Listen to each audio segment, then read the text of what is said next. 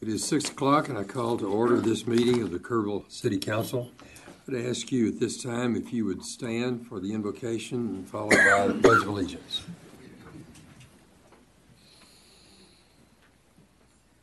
Father, we have a lot of decisions to make tonight, and I pray that we will do so fairly and with a clear sense of the nature of those decisions, and that they make a positive difference in our community and for all the citizens. In Christ's name, amen. Amen. I pledge allegiance to the flag of the United States of America and to the republic for which it stands, one nation, under God, indivisible, with liberty and justice for all. We have announcements of community interest, and remember that the purpose of this part of the agenda is for recognitions, reminders of events, as stated on the agenda under this item, and then also it's not a time to express opinions or positions on policy matters. Okay? Stuart? Thank you, Mayor. And I want to say welcome to everybody tonight. First meeting of 2019. I hope everybody is dealing with cedar fever. I know it's kind of causing some problems right now. We only have two announcements tonight. The first one is the Daddy and Daughter Sweetheart Dance. This is the city's 11th annual Daddy-Daughter Sweetheart Dance. It's going to be held Saturday, February 16th at the Hill Country Youth Event Center. Tickets are on sale now, both at the Kerrville Parks and Recreation Department on Bandera Highway and also on the City of Kerrville's website. Now, all tickets must be purchased in advance. There's no ticket sales at the door. This event sells out fast. I think we had 500 attendees last year, which was double from the year before. Wow. So we certainly expect to reach that number again this year. But that's a lot of fun. It's a fun event. We'll try and share some pictures from it after it's over. And the other new announcement, you may have noticed the new paneling along the wall. We have a new sound system that we are trying out tonight. We installed it this week. We have new speakers in the chamber here, and tonight's the first night to try it out. We have Frank Escamilla over here. He's our audio engineer, and he's going to be here with us to make sure that everything goes smoothly. His advice for speakers both up there and here is just to speak normally into the microphone. So hopefully we'll enjoy that and everybody can hear it better. All right, thank you very much. Good. We come to the Visitors Citizens Forum. I had a couple of announcements. Oh, I'm sorry. Go ahead. First one, I'd get in trouble if I don't announce it. My grandmother's 99th birthday is Friday. Oh. So I just thought I'd throw that one out there. And the other is an announcement of a past event that I don't know who knew about it or heard about it, but our own Vincent Vocal here did a pretty special Christmas Eve free meal for the community. It went off pretty well. It was something that, as I understand it, he'd been trying to do for a while, and then put it together with, I don't know his last name, Cole Brown. He and Cole pretty much put it together, and they ended up with the help of some free space donated by Buzzy at Buzzy's Barbecue. They put on a surprisingly busy event. It was about 300 meals served, and I joined in making some pies, and so it was pretty good. Hopefully, it's the first of many future. So kind of make it traditional. Yeah, it turned out to be Christmas Eve. Yes. For people who didn't have a place to go, or okay, That's good. That's good. Wonderful. Thank you. This is an opportunity for citizens to speak on any item not already listed on the agenda. No discussion will take place or action. Since items are not posted, the council cannot respond to questions, but may refer questions to staff or place on a future agenda. Individuals have 4 minutes to speak. Now, let me mention one other thing not directly related to the Visitors Citizens Forum, but it has to do with decorum here in the council chamber. At the last meeting, we had a number of outcries from the citizens who were here, and I should remind you, please, we're not to have that. If they're disruptive or disrespectful, allowed comments made, persons can be removed from the council chamber, but obviously we want to avoid that. Okay, do we have anyone to speak at the Visitors Citizens Forum? I do not have any. Okay. I was sitting on it. Okay, Mario Garcia. Okay.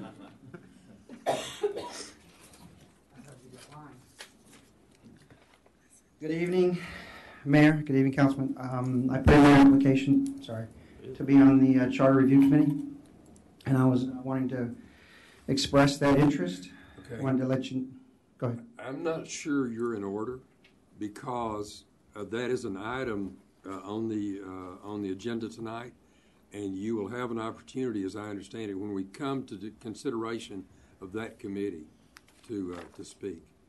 I'll do that. Okay. Thank you, sir. All right. I understand that we have a presentation tonight, and I'm going to call Chief Knight for that purpose. Thank you, Mayor and Council. This agenda item is for the presentation of the Certificate of Recognition for the Texas Police Chiefs Association. And here to present that is Max Westbrook Jr. Mr. Max Westbrook Jr. is the Program Director for the Texas Police Chiefs Association Recognition Program, Best Practices.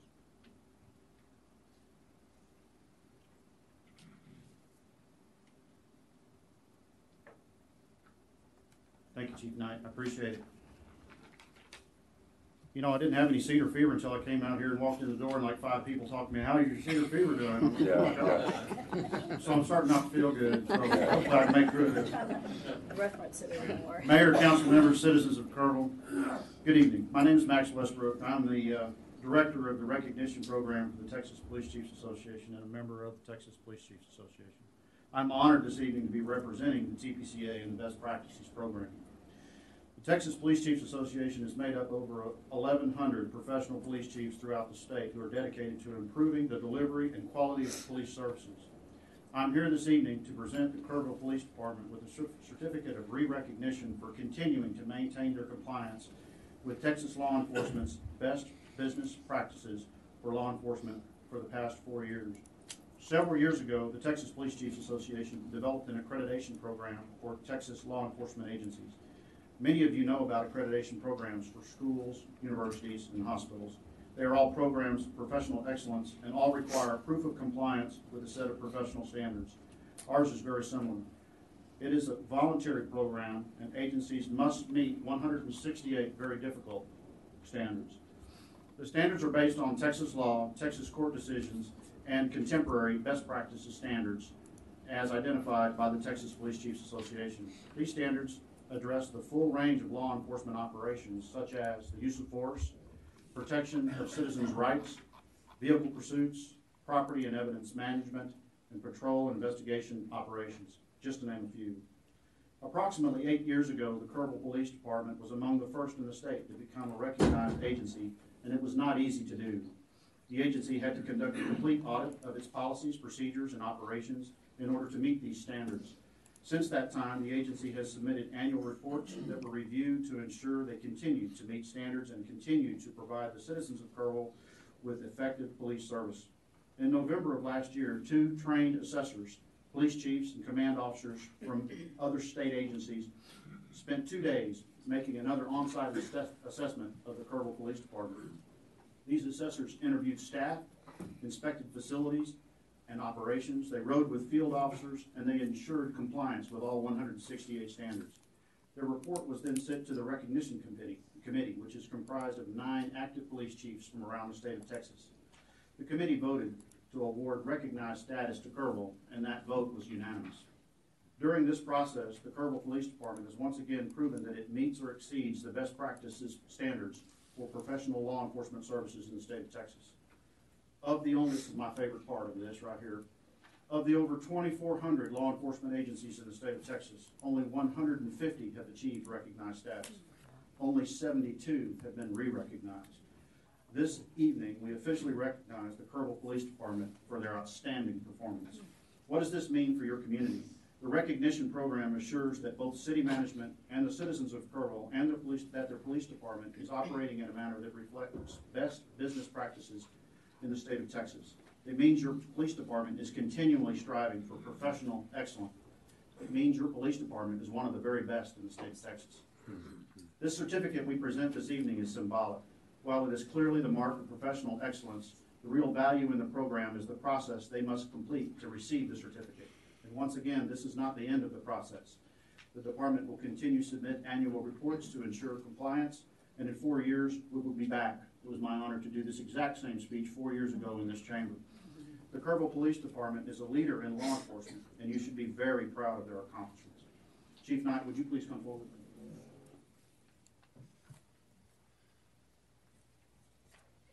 You're behind me. I didn't know that. See, that's why we wear dark uniforms. The Texas Police Chiefs Association Foundation, to all those who see this certificate, the Kerrville Police Department, having fulfilled the necessary qualifications and mandatory requirements of the Texas Police Chiefs Association, Texas Law Enforcement Best Practices Recognition Program, by voluntarily proving their compliance with Texas Law Enforcement Best Practices, the Texas Police Chiefs Association Foundation Board of Directors does hereby award this certificate of recognition. Congratulations, Chief.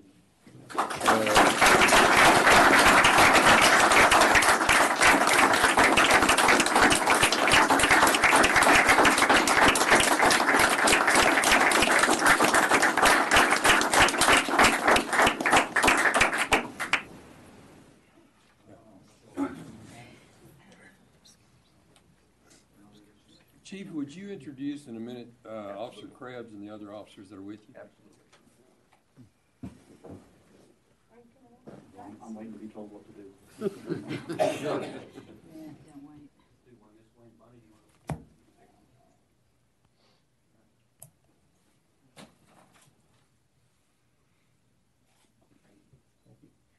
This is Lieutenant Mary Krebs. She's our support services lieutenant, but she is also our program manager for the department. She's done a fantastic job over the last 8 years of being a program manager, and she does phenomenal work. Lieutenant Phil Engstrom, who's the investigations lieutenant for the department, he also does phenomenal work, and he's also been involved in the recognition program, as everybody has here. Lieutenant Phil Engstrom, or John Klein, uniform threw me off. Our patrol lieutenant in field operations, he's in charge of all field operations, and they're intimately involved in this entire process. And Assistant Chief Curtis Thomason, who also was a program manager, so he knows the challenges that we've all faced for the last 8 years, getting ready to come up for re-recognition. Thank you all.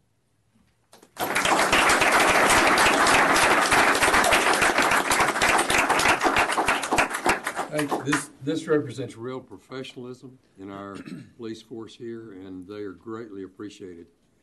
And Mr. Westbrook? Yes, sir.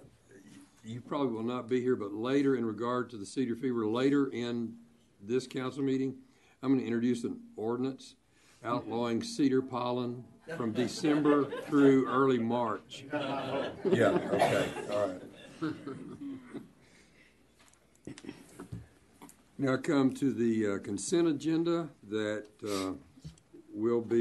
these items will be considered together and voted on together unless a council member wants to pull one. I'll make a motion that we approve the consent agenda items that are in the consent agenda. All right. I okay. second. Got a motion and a second. All in favor with the raised hand? Okay, all right. At this time, one of our council members could not be here for a 5:30 meeting, and so we need to go into an executive session. We hope about 20 to 30 minutes, and I would like a motion in that regard, and if you will also note under the state law what sections we're observing. I'll make a motion under that we go into executive session under 551087 business prospect economic development. And section 551. I said that already, right? Okay. 551087. Yeah. Okay. And 071. All right. I second. Okay. If there's a second, all in favor, could raise a hand. Okay. Like I say, 20 or 30 minutes. Enjoy getting to know each other and so forth, and then we'll be back. Just leave it up.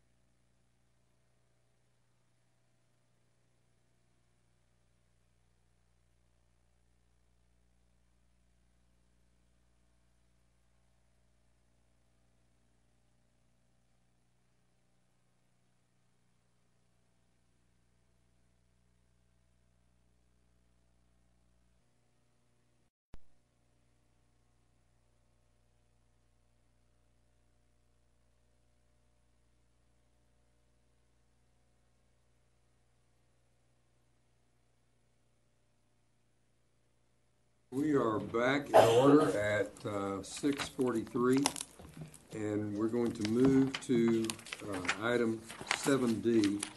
And Ms. Brown, if you would read that for us. Resolution number 01-2019, establishing the city's support of legislation during the 86th session of the Texas Legislature to finance a hotel conference center. All right, and I'm going to ask the city manager to respond to that.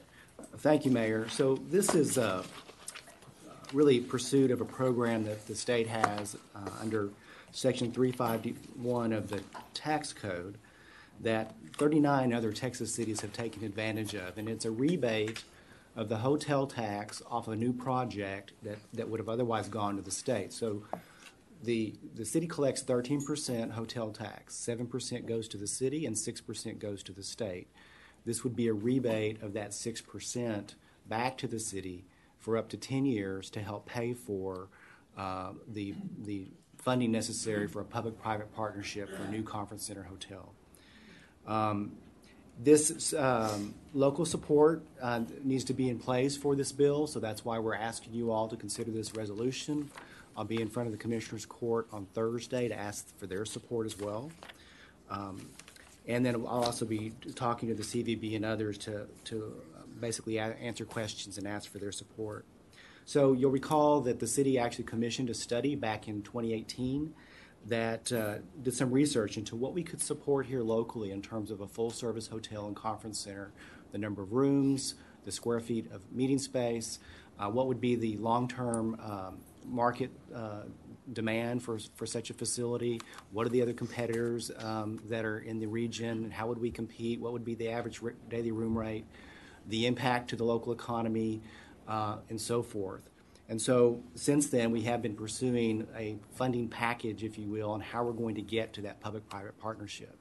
So this is a tax that's already being collected by the state. It just means that it's not a new tax. We would just be getting that back from the state on a rebate basis over a period of time. So the study also determined that there's a large amount of meeting and lodging demand for our market that's not being captured. So this is business that we're not getting today that would be coming to this new hotel. This is economic development in a real sense. It's importing dollars into our community from elsewhere with new, not just new dollars, but also jobs coming into our community. And again, this would be money that would otherwise just be going to the state on a new project. So tonight, we're asking for you all to adopt this resolution so that we can then carry that to our state rep and our senator who have agreed to sponsor a bill for us. So at this point, I would take any questions from the council. Okay, we have questions from the council. Mark, I think it's important for people to understand there has been nothing put on paper that says it would be a hotel that would hold 10,000 or 1,000 size, location. There's nothing in place like that. That is all yet to come. It is to a large degree. The study did give some parameters about how many rooms it should be and how many square feet of meeting space based upon all their research and surveying that they did. But the exact number and how much it's going to cost, where it's going to go, all of that is really to be decided at a future date, because we don't have a partner yet, a developer. They may have some ideas of their own about where they would like it and what need to be included in the facility, because they got to make it work financially. So they'd be on the hook for the hotel and then operation of our conference center.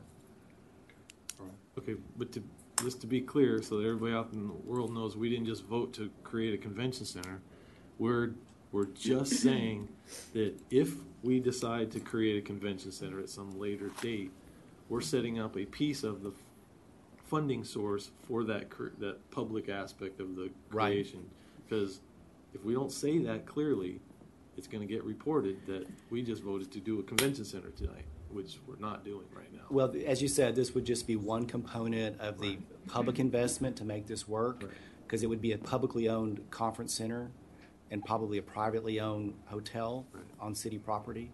So, all that, the details have to be worked out, but this is just one piece of that stack that would be required for public financing. And we'll be talking to the county just to get their consensus. We'll be asking for the same resolution. Okay. All right. Okay, do we have questions or comments from the audience? I have a speaker request from Charlie McElvain. Okay, Charlie? Good evening, Mayor and Council. Certainly, Kerrville needs additional product, and this is one form of assisting in moving that forward. The Convention and Districts Bureau is totally supportive of this resolution. All right, thank you. Charlie McElvain is Director of the Convention Districts Bureau. All right. I don't have any other speaker request forms. Okay. I'm going to ask for a motion on this item, 7D. I'd move that we approve resolution 01-2019. Okay. Mr. Baruti? Do I hear a second? I'll second. Okay, Ms. Eichner, second. All in favor, let it be known by the raised hand. It passes unanimously. Okay, we now go into a public hearing. Anyone may speak on public hearing items. They do not have to sign in, but if they do, that's okay. You'll be limited to 4 minutes. And when you come to the podium, be sure to state your name and street address for the record. And it is 6:49. Okay. Mr. Paxton? I'm sorry. Ms. Brown, would you read that in? Ordinance number 2019-02, amending the city's zoning code by changing the zoning district for an approximate 6.790 acres, consisting of lots 1 and 2, HEB addition, and portions of lot 300-302, and lots 348 through 349, block 48 of the Shriners Second Edition, both subdivisions within the City of Kerrville, Kerr County, Texas, and more commonly known as the property located at 300 Main Street, State Highway 27, by removing the property from 11-C zoning district and placing it within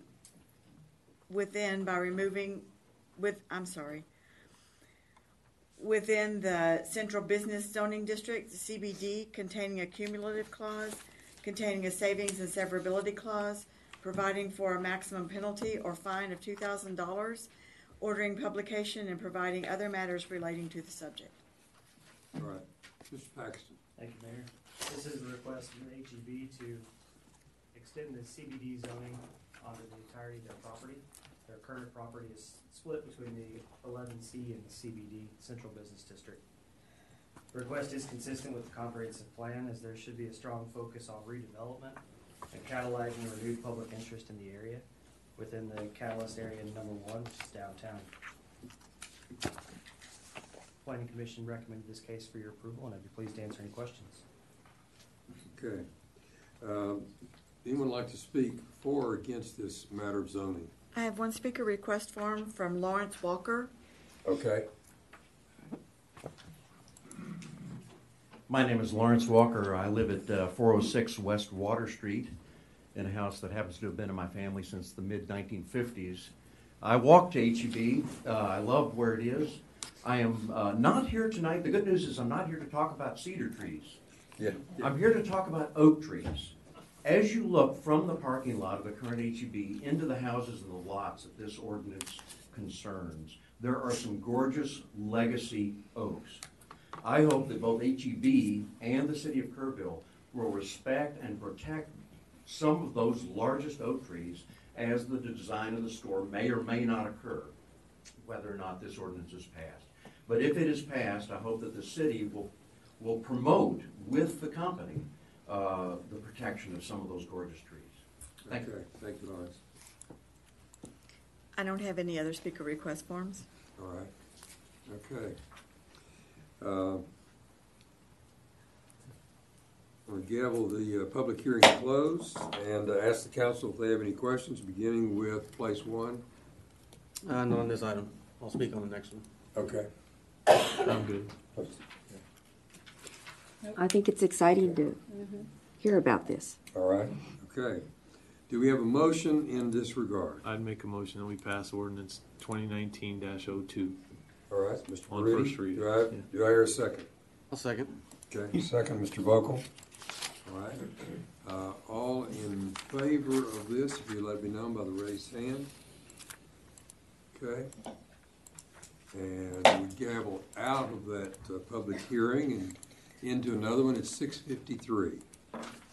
And if you'll read that for us, Ms. Brown. Ordinance number 2019-03, abandoning, vacating, and closing two public rights-of-way consisting of a portion of Hay Street as it extends between the northwest right-of-way of Main Street, State Highway 27, and the southwest right-of-way of Jefferson Street, and consisting of approximately 0.5792 acres and a portion of the 16-foot public alley located between Hay Street and Quinlan Street, adjacent to lots 1 and 2, block 2 of the HEB addition, between lots 315, 316, and the northwest 43 feet of lot 333, and the southwest 13 feet of lot 334, block 50, and consisting of approximately 0.726 acres. Said rights-of-way are out of the Charles Schreiner Second Edition to the City of Kerrville, a subdivision of Kerr County, Texas, according to the plat recorded in Volume K, pages 107 of the deed records of Kerr County, Texas, making a finding that neither the street nor the alley is required for present or future public use, providing for the terms and conditions of abandonment, vacation, and closure, providing for the furnishing of a certified copy of this ordinance for recording in the official public records of Kerr County, Texas, as a quitclaim deed, authorizing the city manager to take all necessary action to effectuate the abandonment, vacation, closure, and quitclaim, and providing for a public hearing. All right. Mr. Paxton. Thank you, Mayor. This is a Kerrville 2050 comprehensive plan item as it helps the city and opportunities for existing local business to expand their operations in order to achieve the overall goal of balancing, broadening, and diversifying the city's tax base, and to help to shift the tax burden away from residential property owners. Kerrville 2050 plan also promotes the revitalization and reinvestment of downtown.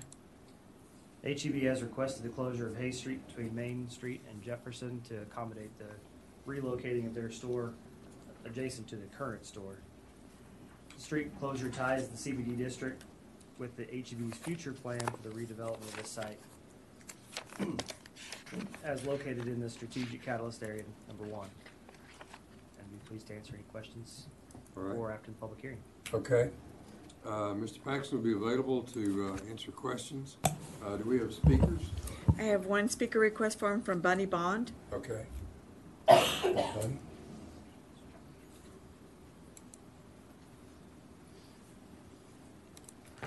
My name is Bunny Bond. I live at 213 Stephanie Street in Kerrville. I'm speaking in opposition to the closure of the 300 block of Hay Street. This is not the first time this request from HEB has come before the Kerrville City Council.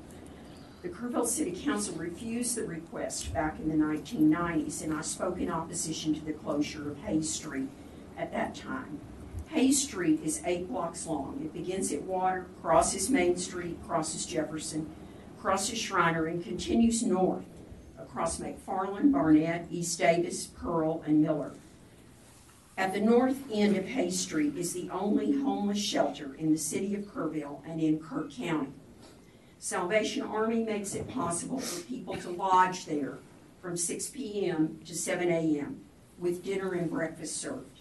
Closure of the 300 block of Hay Street blocks direct access from the state highway to the shelter. There is a traffic light at the corner of Hayes and Main, and many people use that 300 block of Hay Street to cut across to the major east-west streets west of Cindy Baker. The traffic study in the 1980s by Texas A&M cited that Kerrville lacked east-west access streets, and it is not in the best interest of traffic to block access to those east-west arteries in the central business district. HEB is not making use of the traffic light at Hayes and Main, as access to the parking lot for the grocery store. Many people use that light for access to the current parking lot. As I stated before the Planning and Zoning Commission, HEB could flip the gas pumps to the east side of Hay Street and place the store at the west end of the lot. That would allow 300 block of Hay Street to remain open. A larger store means more traffic. I've not counted the number of parking spaces on the diagram, but the projected size of the store would seem to mean an increase in traffic hazards.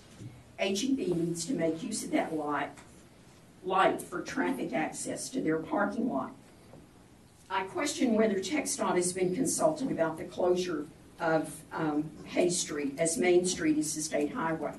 I question whether the fire department and the police department have been consulted for an opinion as to their access to the businesses and neighborhoods served by Hay Street. I question whether a complete plot of the entirety of the Hay Street area has been presented to the City Council for analysis before making a decision, as the closure of the 300 block of Hay Street affects the residential neighborhood, local businesses, traffic access, and emergency vehicle access.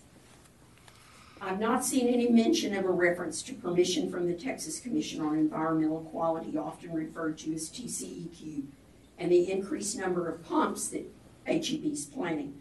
I want to express my concern about the location of the number of pumps on the west end of the HEB property and the proximity to town and the Guadalupe River. I respectfully request that the City Council table this request and ask staff to complete further investigation and report back so that the City Council is able to deliberate this street closure with more information. I do not believe that this request is in keeping with the intent of the Kerrville 2050 plan and the welfare of the citizens of Kerrville. I ask that each member of the City Council drive the length of Hay Street and ponder this decision for the future of this area in the city. If the City Council moves forward with this request tonight, I'm asking that the City Council members vote against the closure of the 300 block of Hay Street. Thank you. I'm going to ask Mr. Paxton, if you would, can you address any of those concerns that have been expressed? Mr. Mayor, if I could, do we have the project engineer with the applicant here today? Okay. Yeah. Okay.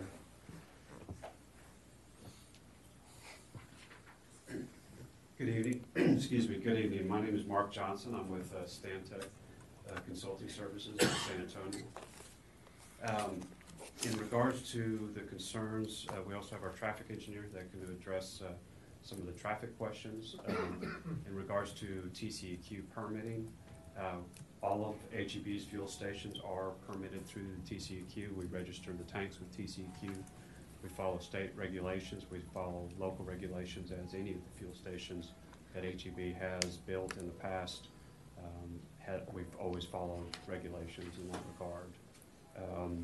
As far as flipping the store and locating the store on the north end facing the other direction, we've looked at that. That's been considered over the years, and really this is what we've come to the conclusion that this is the best orientation that works for the property, the surroundings, what property that HEB can acquire, and to be able to both build a store while the existing store stays in operation. So I think I hit most of the points. Were there other questions that I could answer? Any in regard to fire and police issues in terms of the closing of the street? You want to address the traffic? Howdy, my name is Bob Actorani. I'm with Bow Consulting, traffic engineers. We're out of Austin, Texas. I'm not specifically aware what conversations have been had with fire and EMS on the closure of the roadway. However, from a traffic perspective, we have sat down with TxDOT. We are in constant communication with them on our proposal. We are currently going through a traffic analysis that we're working with the city and TxDOT on. Part one of that study has been submitted, and we're now transitioning over to part two of that study, and we're actively working with the city and TxDOT to get those processed and the goal being approved. And I would add that we have talked to the fire chief and the police chief, and that is not a concern. All right. Okay. Can you elaborate a little bit on you said approved. Is there some question to TxDOT that you need to get approved, or what are we talking about? No, so I approach traffic studies a little differently than other consultants do. Typically, historically, what a consultant would do is do a full boat TIA and submit it.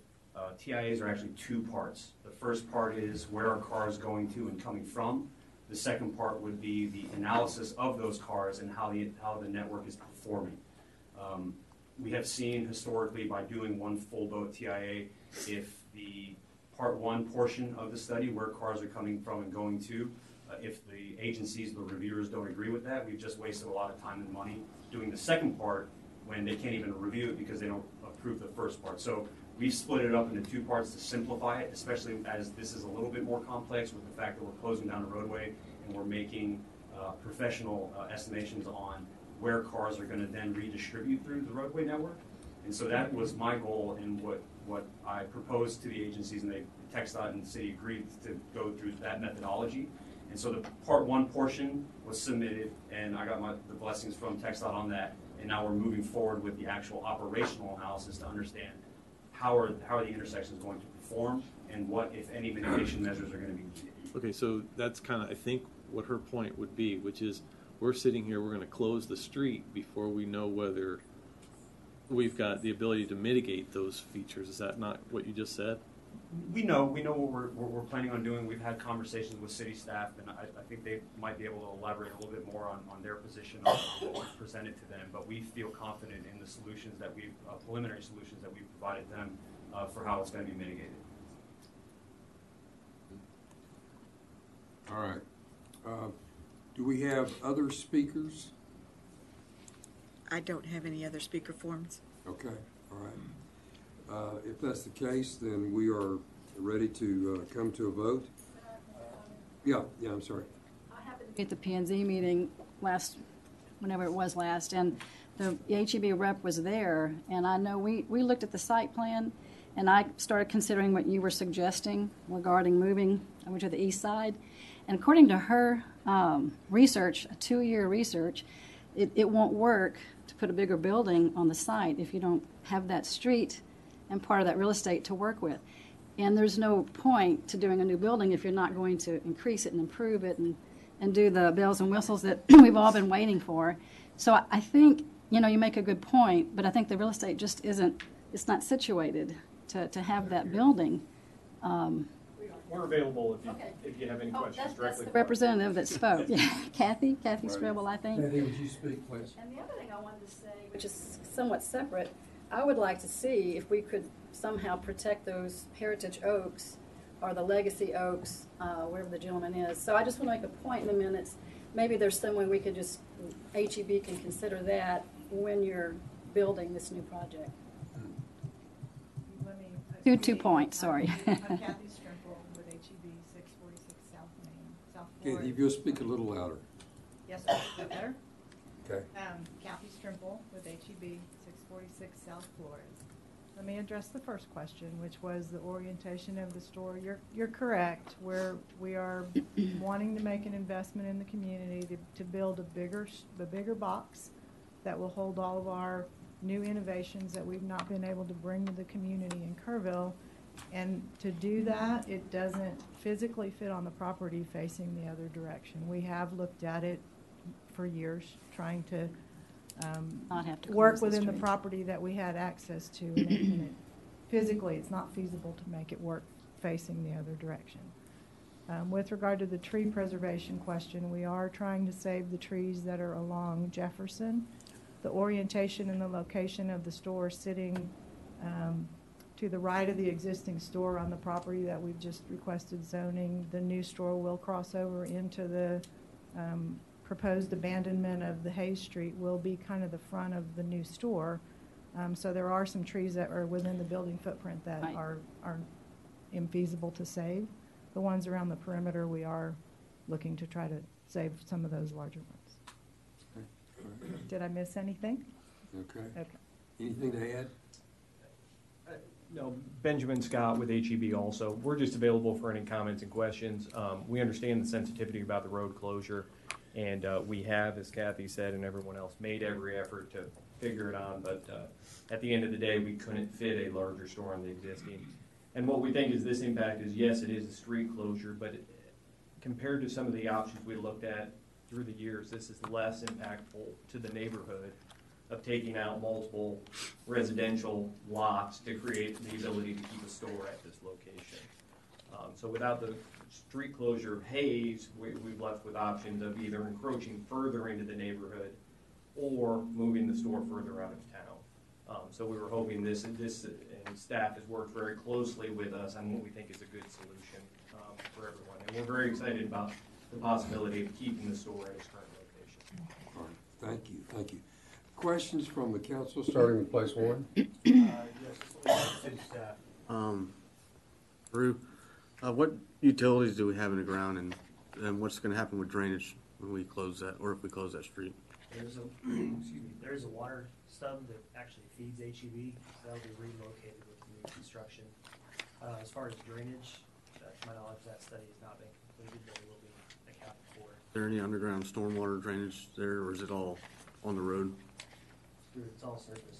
Yeah, I'll comment on that real quickly. There is underground stormwater drainage that is at the intersection of 27 and Hayes, and there, as you know, there's some regional drainage issues on Hayes Street, and so the solution that has been provided by HB actually provides for the rerouting of that drainage and helping the city and the community solve that regional drainage issue and getting that both around their facility, better access from Jefferson to 27. So it helps us in that front. There's only water, there's no sewer. Correct. And also, this is just, I guess I'm just curious about it. Who owns the street? Because I kind of asked Hayes about this earlier. If the property abutting or joining the road, they're paying taxes on what's deeded to them, but we don't own the street, so is no one paying taxes on the street? That's correct. How does that happen? So they own the center of the road? Okay. So we're just abandoning a right of way. We're not conveying any land. That's correct. All right. Good. Place two? Yeah, my question is kind of, this bond kind of stole what I was asking.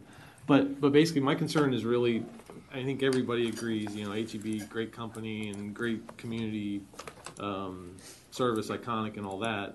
So I don't want this to be perceived as something against the project, but my concern is really about the traffic flow.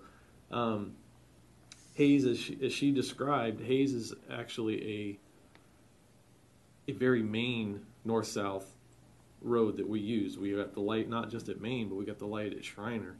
And when we talked about the danger zones that we have along Shriner Street, one of them was Clay and Shriner, and another one is Francisco Lemos and Shriner, which both will now get more use at them, and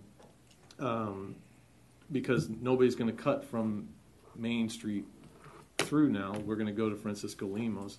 And if you ever tried to make that left at Francisco Lemos, that's going to need a light. I mean, that's what we're talking about. So when we're talking about this closure, and this particular ordinance is talking about a cost, I would like to see us view the cost to the city of giving up this road involve those mitigating factors that we are going to need, because we're still going to have to deal with Clay. We'd already talked about it before, using something, a light, a traffic circle. One option was actually forcing people, instead of being able to make a left on Clay, you were going to have to go down to Quinlan or Hayes. So now that option's gone. So you see what I'm saying? I think we should be maybe valuing this giving up the right-of-way a little bit more, is all. I mean, has anybody looked at that, what's going to occur in the overflow? As far as the additional cost of a new light? Well, no, I mean, he talked about, I forget where we went, but he was talking about the traffic studies. I would assume that mitigating the traffic flow that's now going to sit at those 2 points would come out of that study, and I'm guessing there's going to be a cost to somebody at that point. Okay, HEB is compensating us for the street, correct? For the right of way, yes. And then there is, as the city does the drainage work that's required, that will also be factored in? Okay, They'll be doing the drainage as part of their project, and that's why they're getting credit for it up front. okay. So they're getting credit for doing the drainage necessary, and they're going to compensate the city for the street. Okay. My question is, if you were to take a visual of this because of where the gas station will be located, it's going to look a lot like the HEB in Bernie. Would that be a correct assessment? No? I'm thinking in my head, honestly. I'm looking. The store orientation and the fuel station are a little bit different in Bernie. The fuel station sits more along the side. Along the side of the street, okay. This would be at the very end of the parking lot, which is a lot more traditionally like how we like to do it because it helps separate the circulation around people that are just doing fuel and people that are shopping. One of the other aspects that we like about this layout is one, you get a clean parking field compared to what you all are dealing with today, where it's all in front of the store, traffic's a little more continuous. And we are all also working on putting a dedicated traffic signal for that entrance to the store to help with those safety concerns as well. So we do believe in the long run that this will be a lot safer, more convenient parking lot with a lot more options for people to get in and out safely, be it to the light at Limos or the new traffic signal here and multiple options to be a safer parking lot in the long run. About how many additional parking spaces will this produce? It's significant. We're getting to kind of, based on store square footage, we're trying to target kind of the one parking spot per 175 square feet of the store. I think right now we're nowhere close to that with what we do. And I would say we're really underparked in the way that a lot is along the side of the store. There's a lot across Hayes Street today that is segregated. This is one uniform, safe parking lot where folks don't kind of have to migrate all over. I think there's a lot of cross traffic between cars going different ways, carts going different ways today that will be a lot better in the new situation. Good. That's good to hear. I'm sorry, I just got an answer quick. 200 more parking spaces in the new one. So a significant increase. Yes. This may not be the right time to ask, but I'm curious about the gas pumps. The site plan looks like there's not a lot of room on the west side. I don't know how much room there is, but so will the traffic flow only one way, or will there be, a direction, a guiding map of some sort, arrows, blinking lights, do not enter, whatever? I understand your question. Let me say a couple of things. If you compare what we're proposing to what you're seeing out at Bernie, it's in a different location on the site. It's further away from the front door, which is something that we do strive to do.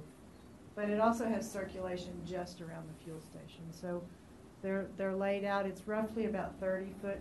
There's a 30-foot drive on all four sides of the fuel station, plus or minus, which is enough for two-way traffic that circulates around the fuel station, not getting into the main driveway that's going north-south. Right. I see that one driveway. So as opposed to what we have out there today, to get to the fuel station, and our fuel station and our parking lot traffic are using the same drive aisles. Right. So here we've been able to move it. It's got its own space, and you can get in and out a lot safer, and you can still navigate around the parking lot and do your shop without getting mixed up in the fuel station traffic. And are y'all going to block that alley off? Since it can't be widened, and the alley that goes to Francisco Lemos, or will that be an access? It is a public alley, so okay, so it'll remain. It's not, we are working with city staff to figure out what to do with it. We would like to make some improvements to it so that it is safer to use, because we're not closing it, so it is there. So we're still working with staff to figure out what we can do with that alley. It is 15 or 16 feet wide, so it's not wide enough for two-way traffic, but we are looking at some options. I use it. Okay. Just saying. Thank If you. there are not other questions from council, do I hear a motion on this item? I would like to move that we approve ordinance number 2019-03, abandoning and vacating and closing 2 public rights-of-way consisting of Hayes and Main Street. Mayor, can I ask a question? Sorry, real quick. Have you signed up to speak to I this? signed up, but I didn't put down this one here. But I can put it down. Okay, sign up. No, wait. Sign up and then speak. I did. Just put my name. Is it for this item? No, it's for visitors, and then we moved it over towards the appointments. Let him speak and he'll sign up later. All right, So, what's that? Go ahead and speak and just make sure you turn one in. My question is just really curious. I see the trend of shopping, and I don't see that we need these huge stores anymore. I've noticed, and it's funny, I told my wife like 10 years ago that I have a feeling that these huge box stores are getting smaller. And I started seeing in San Antonio that there's small Walmarts everywhere in these small communities. And I'm really curious if you guys have studied where your shopping actually going to go, because I actually see this huge store here, and probably 10 years from now, everything's being shipped. And we won't be needing the parking space. May y'all consider that? I think that's very fair. Yeah, I was curious if y'all looked into that. That's my question. Yeah, okay, thank you. All right. Would you like me to address that, or? Actually, just show us where on the site plan where the pickup is going to be. No, it will be right up. The plan is right now on the front okay. for curbside pickup, and that is part that's integrated into the store. Okay. We're definitely embracing that as a future trend there, but we don't see that store size going away. Walmart opened a bunch of smaller stores in San Antonio, and they just closed 4 within the last year, 3 or 4 stores. So I think small is telling you that's not for everybody, convenience size. We want to have a full and robust shop that's complemented by this curbside pickup or delivery to your house. And that in the store you also have great opportunities to have culinary experiences, cooking, demos, prepared food, prepared meals in the store and those opportunities. So we think this store, maybe a few years ago, we would have been shooting for maybe 150,000 square feet, but 150 with curbside services, we think it's a very balanced offering. Okay. Will you still feature 1905 HEB vanilla ice cream? Yes, I can guarantee that. Yes, sir. Okay. In the new package also. Yeah, good. All right. We have a motion. We have a motion. Do we have a second? I'll second it. Okay, got a motion, second. All in favor of this ordinance, 6B, let it be known by the raised hand. And it is unanimous. Okay. And a gavel in another public hearing, and it is 7:20. And this is 6C. If you'll read it in, Ms. Brown. Ordinance number 2019-01, creating a planned development district for professional office, retail trade 1, and warehousing and distribution uses on an approximately 4.27 acre tract of land out of the Patrick Fleming Survey number 666, abstract 145, within the City of Kerrville, Kerr County, Texas, more commonly known as 318 Leslie Drive, adopting a concept plan and conditions related to the development of said district, containing a cumulative clause, containing a savings and severability clause, establishing a penalty or fine not to exceed $2,000 for each day of violation of any provision hereof, ordering publication and providing other matters related to the subject. Okay. Mr. Paxton? Thank you, Mayor. Ms. Brown mentioned this is planned development district for 318 Leslie Drive for professional office, retail trade, warehousing, distribution. The request is not currently consistent with the comprehensive plan. However, the Kerrville 2050 plan did not look at this specific neighborhood as it lays outside of one of the catalyst areas. The Kerrville 2050 plan focused on those catalyst areas for redevelopment and future development and adopted the 2008 or 2002 future land use plan as was in place currently or previously. The current zoning of Gateway is also not consistent with the comprehensive plan. The comprehensive plan actually recommends neighborhood residential for this area. Current area consists of a variety of uses, including a handful of single-family homes, multiple construction contractors' offices and yards, septic service company, mini warehouses, and a taxi and limousine service. So clearly, the area does not fit the neighborhood residential that the comprehensive plan laid out. Like I said, this area was not specifically studied from those previous plans for the Kerrville 2050 plan. One of the things the Kerrville 2050 plan does talk about is that infill development and reinvestment into the community, which this project would qualify.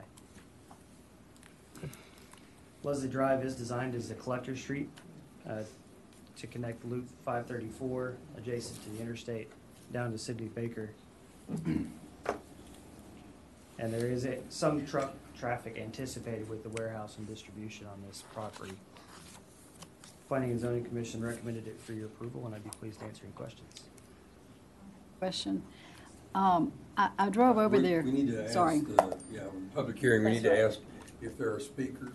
I don't have any speaker request forms for this item. Okay, all right, okay. Then go out of the public hearing at 7:23, and questions of the council. Several of the roads said you're now in the county. As I was driving around there, is there a part of that area that isn't in the city? Is that correct? Yes, as you move to the north west? and west, you do leave the city limits. That's correct. So we kind of really border right on that. Right. Even if we had a catalyst area, it'd be right on the edge. It's interesting.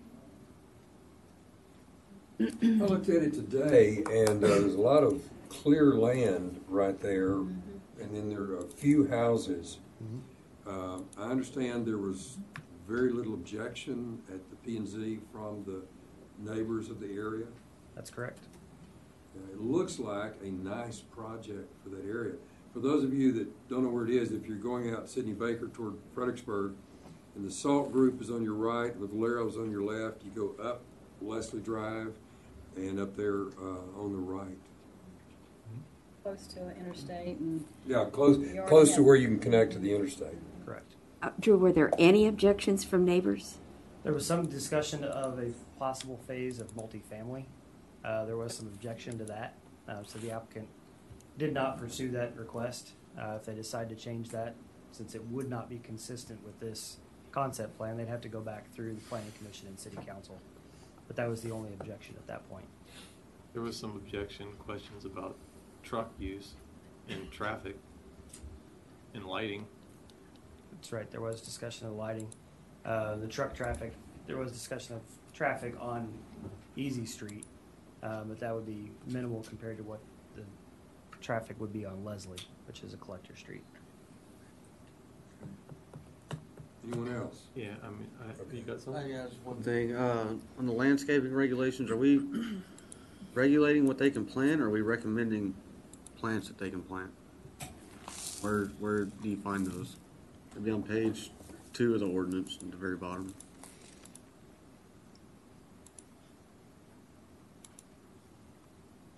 Just a recommendation of what they plan as far as their screening. Okay, so that's not, they can plant whatever they want. Yes. Okay.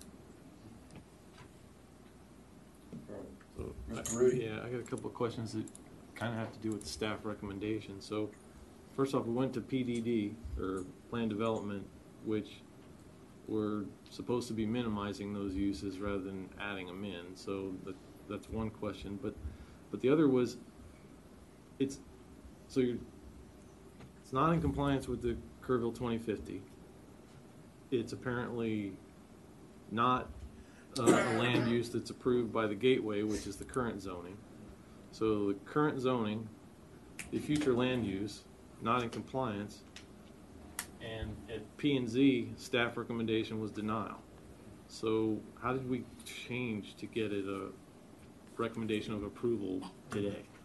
Staff recommendation was based solely on the policies within the comprehensive plan and the future land use plan. Through the discussion with the Planning Commission, discussed how the current area, the current zoning, and the lack of review of the specific area is also not consistent. The only consistent land use in the area would be the single-family homes, which is the minority of that area. So staff, although recommending against it based on written policy, through the actual land uses, existing land uses in the surrounding area, support the request. But if we had a couple of different land use decisions made in the past 10, 15 years, and they chose to change from what's currently there, why would we then go back to, I mean, it's almost, I don't know, what's the point of a plan if we don't, execute it? Why do we have a gateway district if we're just, why do we have a comprehensive plan if we're just going to say, well, it's not in compliance, whatever. As far as the gateway zoning, I wasn't here at that time. No, but either sure one what of that those, we're boundary- basically discarding both of them, both current zoning and future land use projections.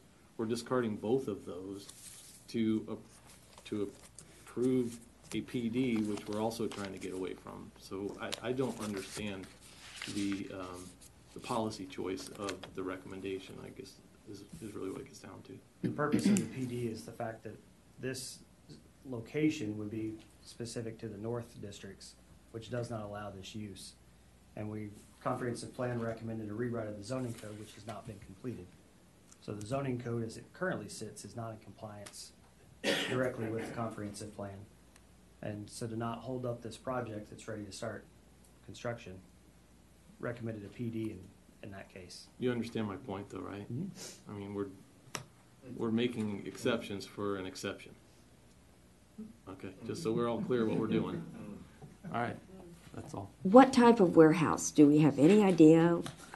And I know that's a broad question. I'll let the applicant explain that. Okay.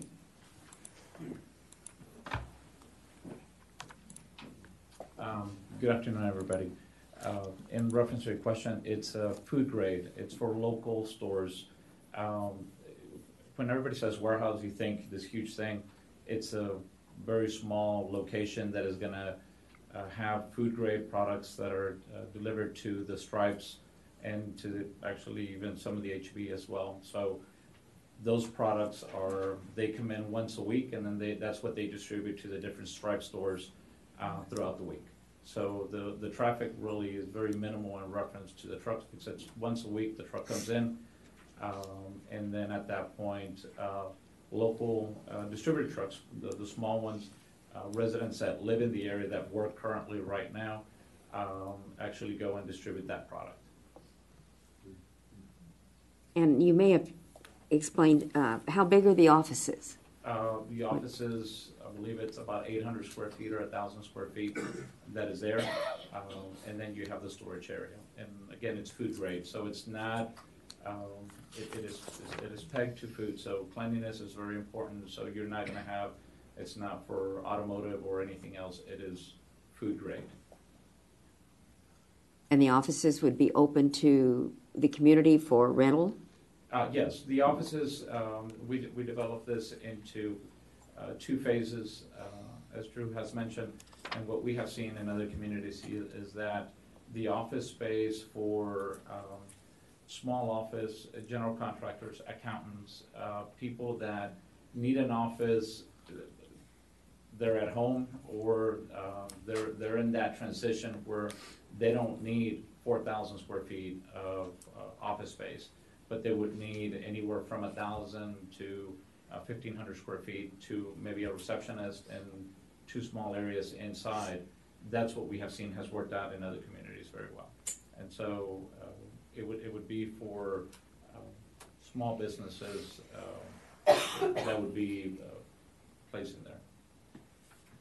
And you've done this in other communities? Yes, we have done this. Again, the food grade part is something that we have done. And the small offices, what we have seen is that we study each market that we go and see what is the need, what is that. Every market is different, and one of the things in our research that we found, this project has taken over a year to take off. So it is something that finally it got in place, and based on our studies and our information, that is something that the City of Kerrville does need, and we saw a request for. I didn't realize he was going to be here, so can I ask just real quickly, Yes, what's your timeline on your phase 2 that you discussed at P&Z? Right now, as I have mentioned to planning and zoning, the first part is phase 1, and we have to capitalize on the investment of people that are already here to try to jump into phase 2 as soon as phase 1 is finished. Phase 1 should probably take 6 months to probably complete. So once Phase 1 is completed, then we would continue into Phase 2. And one of the things I think somebody mentioned about hedging and plants, we are following, the city has mentioned in reference to the hedging that has to be done around the property.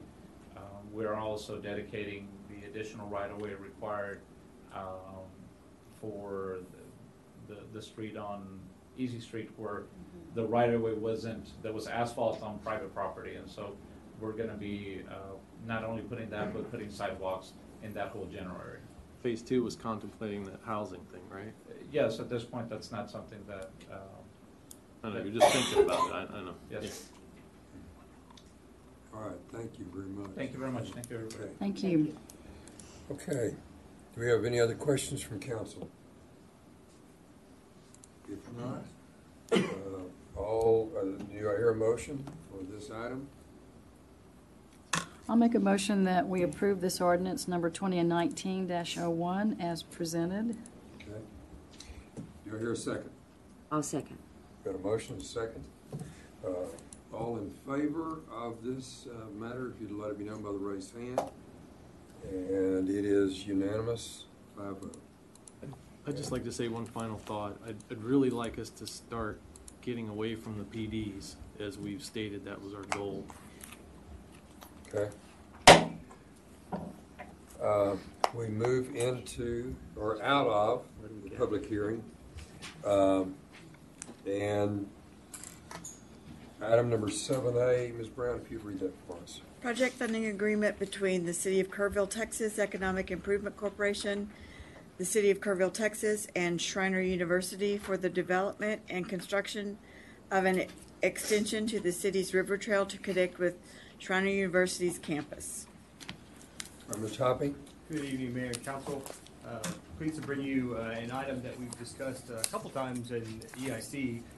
Ultimately, that project funding agreement was approved at their December meeting. Pulling up a PowerPoint here that I'll go through with you briefly.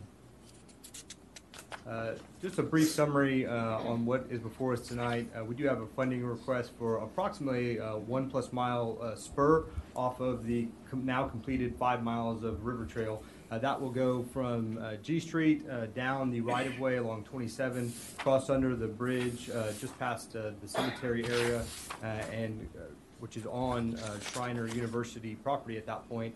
Wrap around part of Quinlan Creek, across a bridge area onto their main campus where they are proposing a trailhead at that location.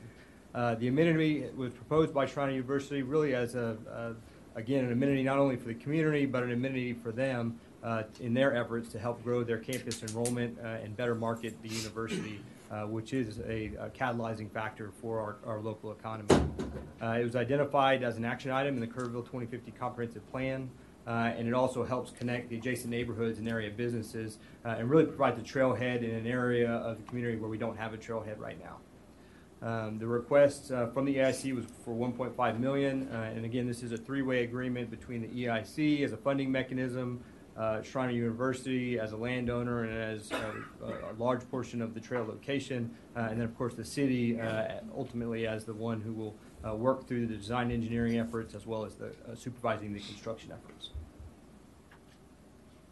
Again, this was an item that was identified within your Kerrville 2050 Comprehensive Plan within the key priority area of parks, open space, and river corridor. A couple of different guiding principles here, focusing on enhancing, investing in existing assets that we have, and then also focusing on connecting businesses and neighborhoods and major destinations to the river corridor.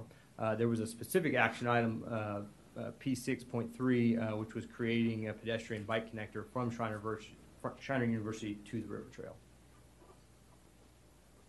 Again, this is the river trail map showing the existing 5 miles of the backbone of the trail, if you will, to what is now connected at the far western terminus at the Diedert Center, all the way along going through Louise Hayes Park, and then on to the existing terminus on the east end or southeast end, located at or nearby Kerrville Schreiner Park.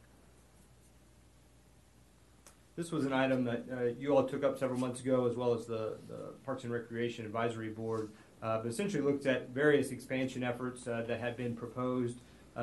Essentially, the yellow area is the existing trail. The areas in red are the elements of your master plan that were approved conceptually. Basically having, at some point in the future, growing a loop around Nimitz Lake and connecting to the existing parts of the trail in that area, again, to the Dietrich Center trailhead that we just discussed. And then also a similar loop towards the bottom, and this would be a part of that, and then some other spur elements. And one of those spurs was labeled as 1, and these aren't in any priority order by any means, but that spur 1 to Schreiner University was identified within your master plan that was approved. This is a conceptual drawing that was developed essentially up at the top left corner. You'll see that's the G Street connection. The proposed trail is the area that's in the dotted red. That will go along the several properties there between G Street and the right-of-way located along Highway 27, again crossing under the bridge there at 27, sort of wrapping around the cemetery area along really a beautiful stretch of Quinlan Creek, crossing the creek, and then crossing a field area that goes over to the existing pavilion where the trailhead and parking location is proposed at Schreiner University. You also see in the blue area, that is a proposed crushed granite trail that Schreiner University will be installing here in the near term. And that element not only provides additional asset for trail users, but also Schreiner University attendees as well, but also the neighborhood in general. And it really speaks to an effort and this entirety of this effort in Schreiner really desiring to have the community embrace the university and be able to utilize the university. And so that's the way this deal has been crafted.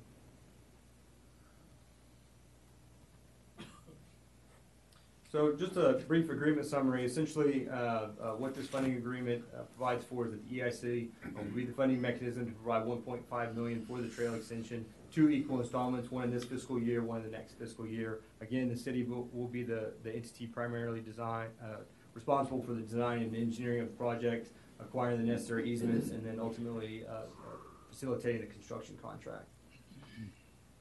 Schreiner University is committed to providing the necessary recreation easements for the construction of the river trail extension, being that the vast majority of it is on their property, providing for an easement for the parking at the trailhead, constructing, again, that perimeter campus trail with public access that we talked about, providing $50,000 in direct funding support towards the effort, and then providing 365-day public access, both pedestrian and vehicular, to that trailhead from that Park Street, Travis Street intersection and campus entrance. Constructing publicly accessible restrooms near the trailhead within 2 years of the completion, and then maintaining faculty employment levels at least to the current levels that they have right now, and that's really speaks to that the jobs component.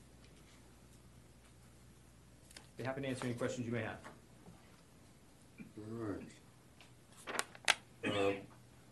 Council, do you have any questions of Mr. Hunt? I got a couple questions, Mayor. How many properties is it crossing? It's different properties, property owners. Let me go back here on the map right here. There's 6 properties in total. Oh, you can't see it there. There's 6 properties in total. Most of those properties, the smaller properties are located closer to G Street. The vast majority, I'd say 80% of the trail extension is located on Schreiner University property. Do they own across 27 right there? Yes, sir. Okay, that Yes, makes sir. sense. Is any of that developable, or is it just all in the floodplain? You know, All in the floodplain. Okay. It's beautiful, but really undevelopable. All I had, Mayor. Thank you. Okay. Mr. Broody? Yeah, I got a couple. Where's on the map, the design of the project, it shows some 10-foot, some 8-foot, some 6-foot. Where are those sections? So the vast majority of the area, what I'll say south of 27, is the 10-foot, and that will have the toe-down elements to it. There are components north, what would be north or west of 27 going to the river. Some of those areas will not need the full-blown trail segments that are much more expensive to produce, and so that will be some of the 8-foot more. The user won't know it, but they will be essentially constructed like a sidewalk. Okay. And then the other question I had is kind of a, okay, so this is a three-part thing. EIC is essentially giving $1.5 million to the city to build their part. So, and the $50,000 that Shriner's giving, are they giving it to the city towards building it, or who are they giving the $50,000 to? That's correct. Okay, so in the funding agreement, it's got, I guess you'd call it a clawback, where if Shriner doesn't do their part, whatever that is, they give money to EIC. Why would it go to EIC if the city's, EIC gives their money to the city, so why would it go that direction? So you're right in that the EIC is giving money to the city, but it's for the project. And if for whatever reason we got great bids, and hopefully we do, and it only came in at 1.2 million, and we only spent 1.2 million, that would go back to the EIC. Yeah, I get that, but the project itself will be owned by the city, right? EIC's funding it, so if there's some Shriner problem in the delivery of it, because I guess they're given a couple years to do the bathroom or something, it seems like that should go to the city since they're the owner at that point. But that's a logistic thing. And then the last one is more of a curiosity thing. So last month EIC gave money to the developer to build infrastructure, and this time EIC is giving money to the city to develop the infrastructure. In both cases, it's public infrastructure. Why didn't we choose the city as the developer of the other one? Is there a reason? Yeah, essentially, you've got in that case, you had that was very much a developer-driven project that they were. We contend they will be able to do it cheaper. At this point, there are not property owners on this that can do this project and complete this project that have the experience of building river trails, and a desire to go out there and assemble these properties and get these easements and do that. So it's just a little bit, different demand for product and ability to make that product happen. All right. Okay. Ms. Agner? You may have mentioned it, time period for all of this? So our hope is to, we're going to be, assuming your approval tonight, we'll be working on a design engineering effort that we'll be anticipate bringing to you probably in the next 4 to 6 weeks. I would think design should not take a tremendous amount of time. Our hope is to let a construction project late summer, early fall, and have this project complete in the early 2020 time frame. Yeah. It's exciting. It's just truly exciting. Right. Well, I've been involved for weeks with EIC, being on the EIC board. So we've answered a lot of questions regarding safety features on the trail that go under the bridge, and I was very satisfied with the answers I got regarding lighting and clear passageways and access, and signage. When it comes to pointing where the restrooms would be, and so I'm very satisfied with how the design will probably end up, and we'll get to use the trail to go to breakfast at the Shriner cafeteria and walk it off coming back. We've learned a few things as we've gone along the way, and certainly as we've developed the last 5 miles, and we're very excited about this extension as well. I enjoy the river trail very much, and just one item related to this. The area around the cemetery is really beautiful. I have a grandson buried on the north side of the cemetery, and so I've seen that area. It's just, it really is nice. Yes, sir. Okay. Do we have a motion in regard to this item? I would love to make a motion. Okay. I'm sorry, did I ask for speakers? I don't. We don't have any? I don't have any. Okay, all right. All right. All right. I would like to move that we approve the project funding agreement between the City of Kerrville, the Shriner University, and the EIC for the construction of an extension of the city's river trail to connect Shriner University campus. All right. Do we have a second? I'll second. Okay. We have a motion and a second. All in favor of that item, if you'd let me know by the raised hand. Okay. And it is passed unanimously. Okay, 7B, Ms. Brown, if you would read that for us.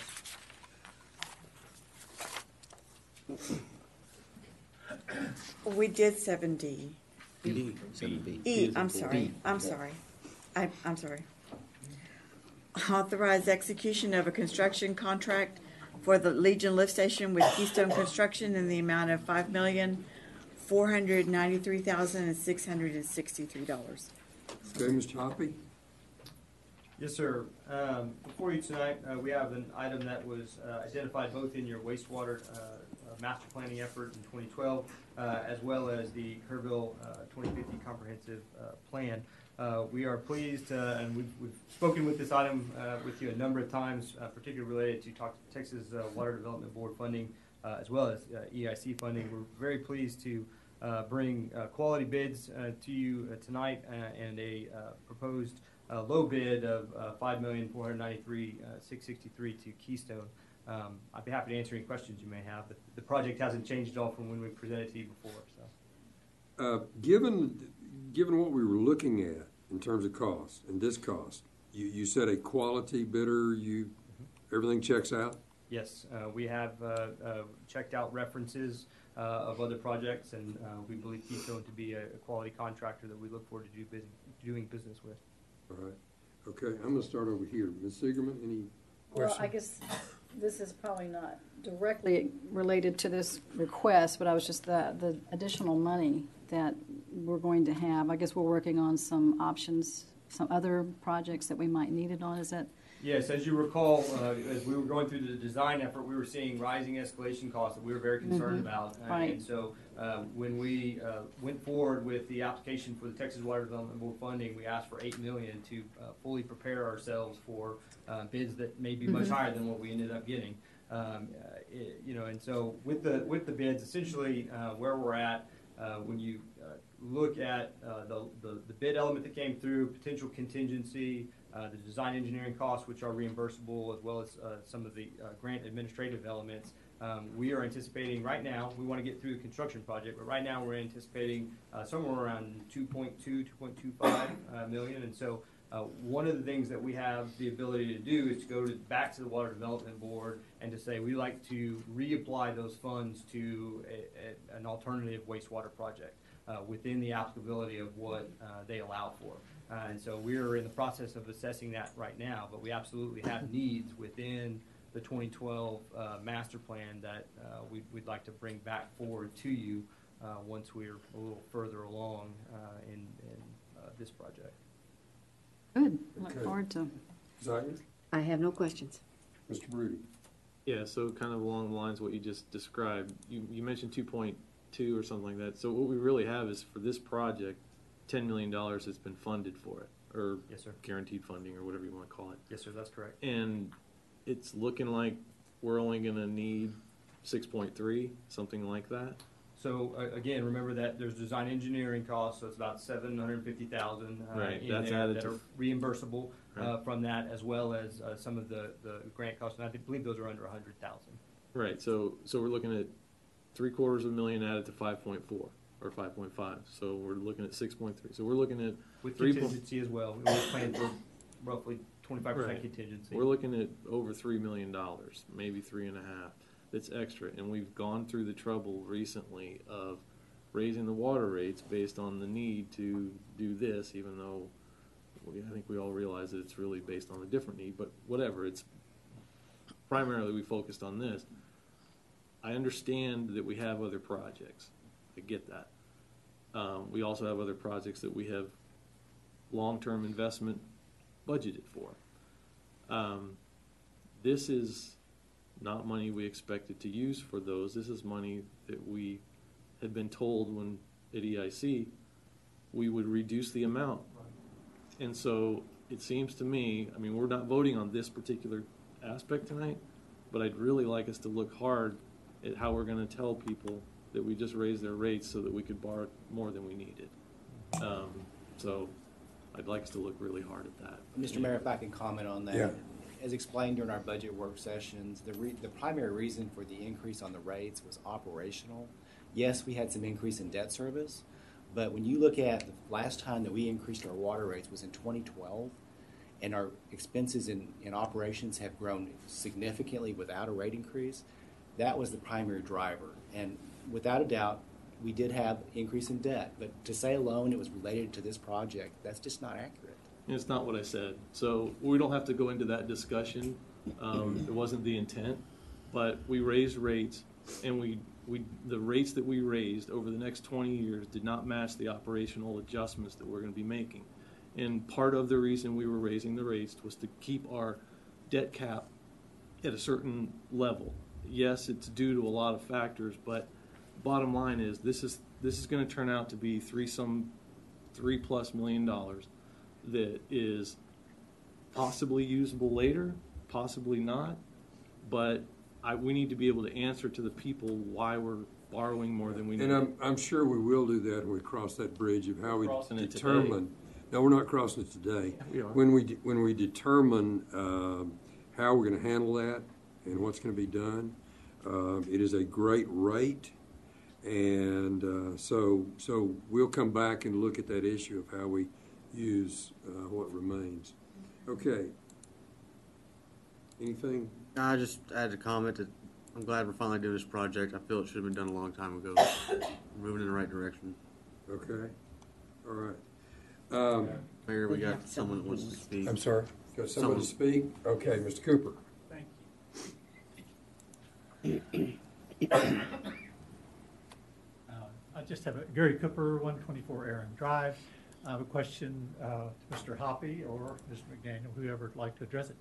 EIC, you brought up that we put $2 million toward this, and I was just wondering if that's not being used, is there going to be some recoupment of that back to EIC? Because we put in up to $2 million, depending on how much we borrowed from the state, and it looks like we're not doing that, and it was all attributable to the Legion lift station. So I don't think that money, that $2 million commitment, can go to other projects, because that's not what we voted for. So I just wanted to address that issue. Okay, I'm going to ask the city manager to address this, and then we're going to move on, because that's another issue for another time. The EIC money is the first money in and the first money out. And so that money will be spent before we use the Texas Water Development Board funds. So any balance that's due, either the council will decide to return that money to the Water Development Board or never really call it, or they'll ask for it to be used for another project. Okay, all right. Okay, so if it's not used for the Legion lift station, Mark, then you're going to ask EIC to use it for something else? No, it's going to be used for the Legion lift station. EIC money is the first dollar spent. The first $2 million is going from EIC.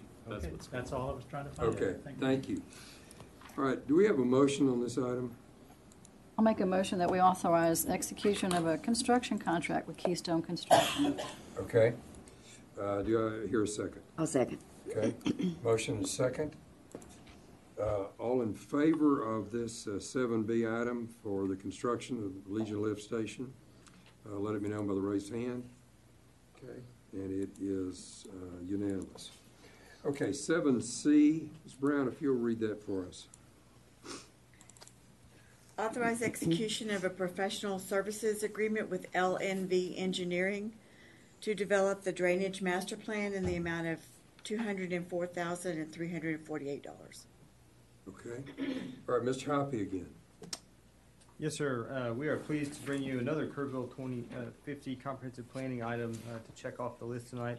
One of the elements that was identified within your key priority area of water and wastewater and drainage, and the guiding principle of developing and maintaining a long-range plan for stormwater drainage management, addressing and prioritizing infrastructure needs, and identifying funding sources. Essentially, the city has never had a comprehensive drainage master plan, and so that is what we have looked at developing for you, and so we have sought some outside assistance with an engineering firm, LNV, which we have experience with some other projects. As you recall, they have facilitated our solid waste permitting effort with TCEQ related to the landfill and done some other auxiliary work.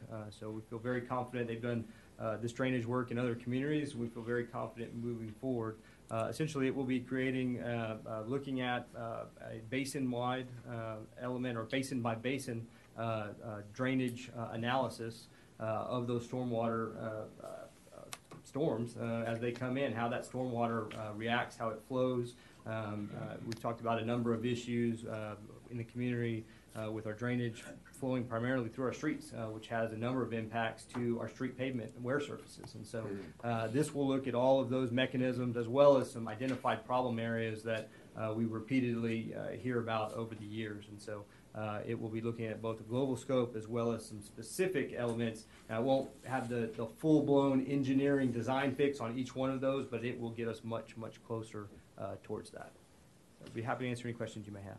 I've talked to Mr. Barron about this. Man, I hope somebody looks at the 600 block of Harper Street. Okay. Off that hill is that, and it just stays there for days. Sure. And anyway, yeah, okay. Council, questions in regard to this matter? I just have a curiosity question. Have you identified neighborhood areas? Some? There has certainly been some elements. We'll be looking to, this effort will help us more fully catalog those as well as model those. You can have rain at one end of town and not on the other, and it always depends on the storm, depends on the severity of the storm, depends on the severity of the storm in the basin, the timing of those basins. This is going to help us all with those efforts. Mm-hmm. Okay. Anyone else on council? Yeah, I got a couple, but one is actually what you mentioned. So back when we first brought this up at a workshop, you threw out some hotspot areas, and we threw a couple more out. One of them was what he just described, was the between Culberson and Lewis on Harper. It, like you said, it sits there for days. It's up over the water on a high rain. It doesn't even have to be a storm. It's just something. And so I see that we added Jack Street or something from prior it got added. It would be nice if we considered looking at this other hotspot, and if it's a matter of money for them to look at it, I would say I'd prioritize that over looking for a recreational kayak street as far as a choice, because that's, if I'm understanding it, that's a chunk of change in this thing, and I'd really like to answer that drainage problem there. I mean that's a sort of a question for council, but and then in general, I think master plans are great. We're writing them all the time. That's great. But I'm hoping that, again, this is a master plan that we're going to actually execute, as opposed to, again, recently with the wastewater master plan, we called it conceptual, or the comp plan just a little bit ago when we decided it's not in compliance, but for whatever reason we're bypassed. I would expect that this is, I mean, we're going to spend $200,000 on some master plan. I'm hoping it's a little more than conceptual. Mm-hmm. Well, let me clarify. I just wanted to emphasize that we will not have construction documents generated out of these for these specific projects. They will be at a conceptual level that certainly can evolve as we launch off on specific engineering efforts for each one of the solutions to these. But you know what I'm referring to, and that was a little more than a concept, that it wasn't a construction document either. But anyways, that being said, like I say, anyways. Okay. Mr. Volkel? I think. Do I hear a motion on this item? I'd make a motion that we award the contract to L&V for the master plan, and I would add the extra that we get this one extra hotspot added into the scope, and if it means pushing the kayak, then we push the kayak. But I'm making a motion that we approve the contract with the council consider adding that hotspot into the scope of work. I'm sorry, could you specify the hotspot? Okay, so it's Harper Street between Culberson and Lewis. Yeah. All right, we've got a motion. Do we have a second? Second. Okay, we have a motion and second. All in favor of this item, if you'll let me know by the raised hand. Okay, thank you, and it passes unanimously. Okay, we go to 8A. This is, Ms. Brown, if you'll read that in for us. Freedom's Path regarding the Kerrville VA Medical Center Phase 2. All right. Mr. Craig Taylor, if you would share with us.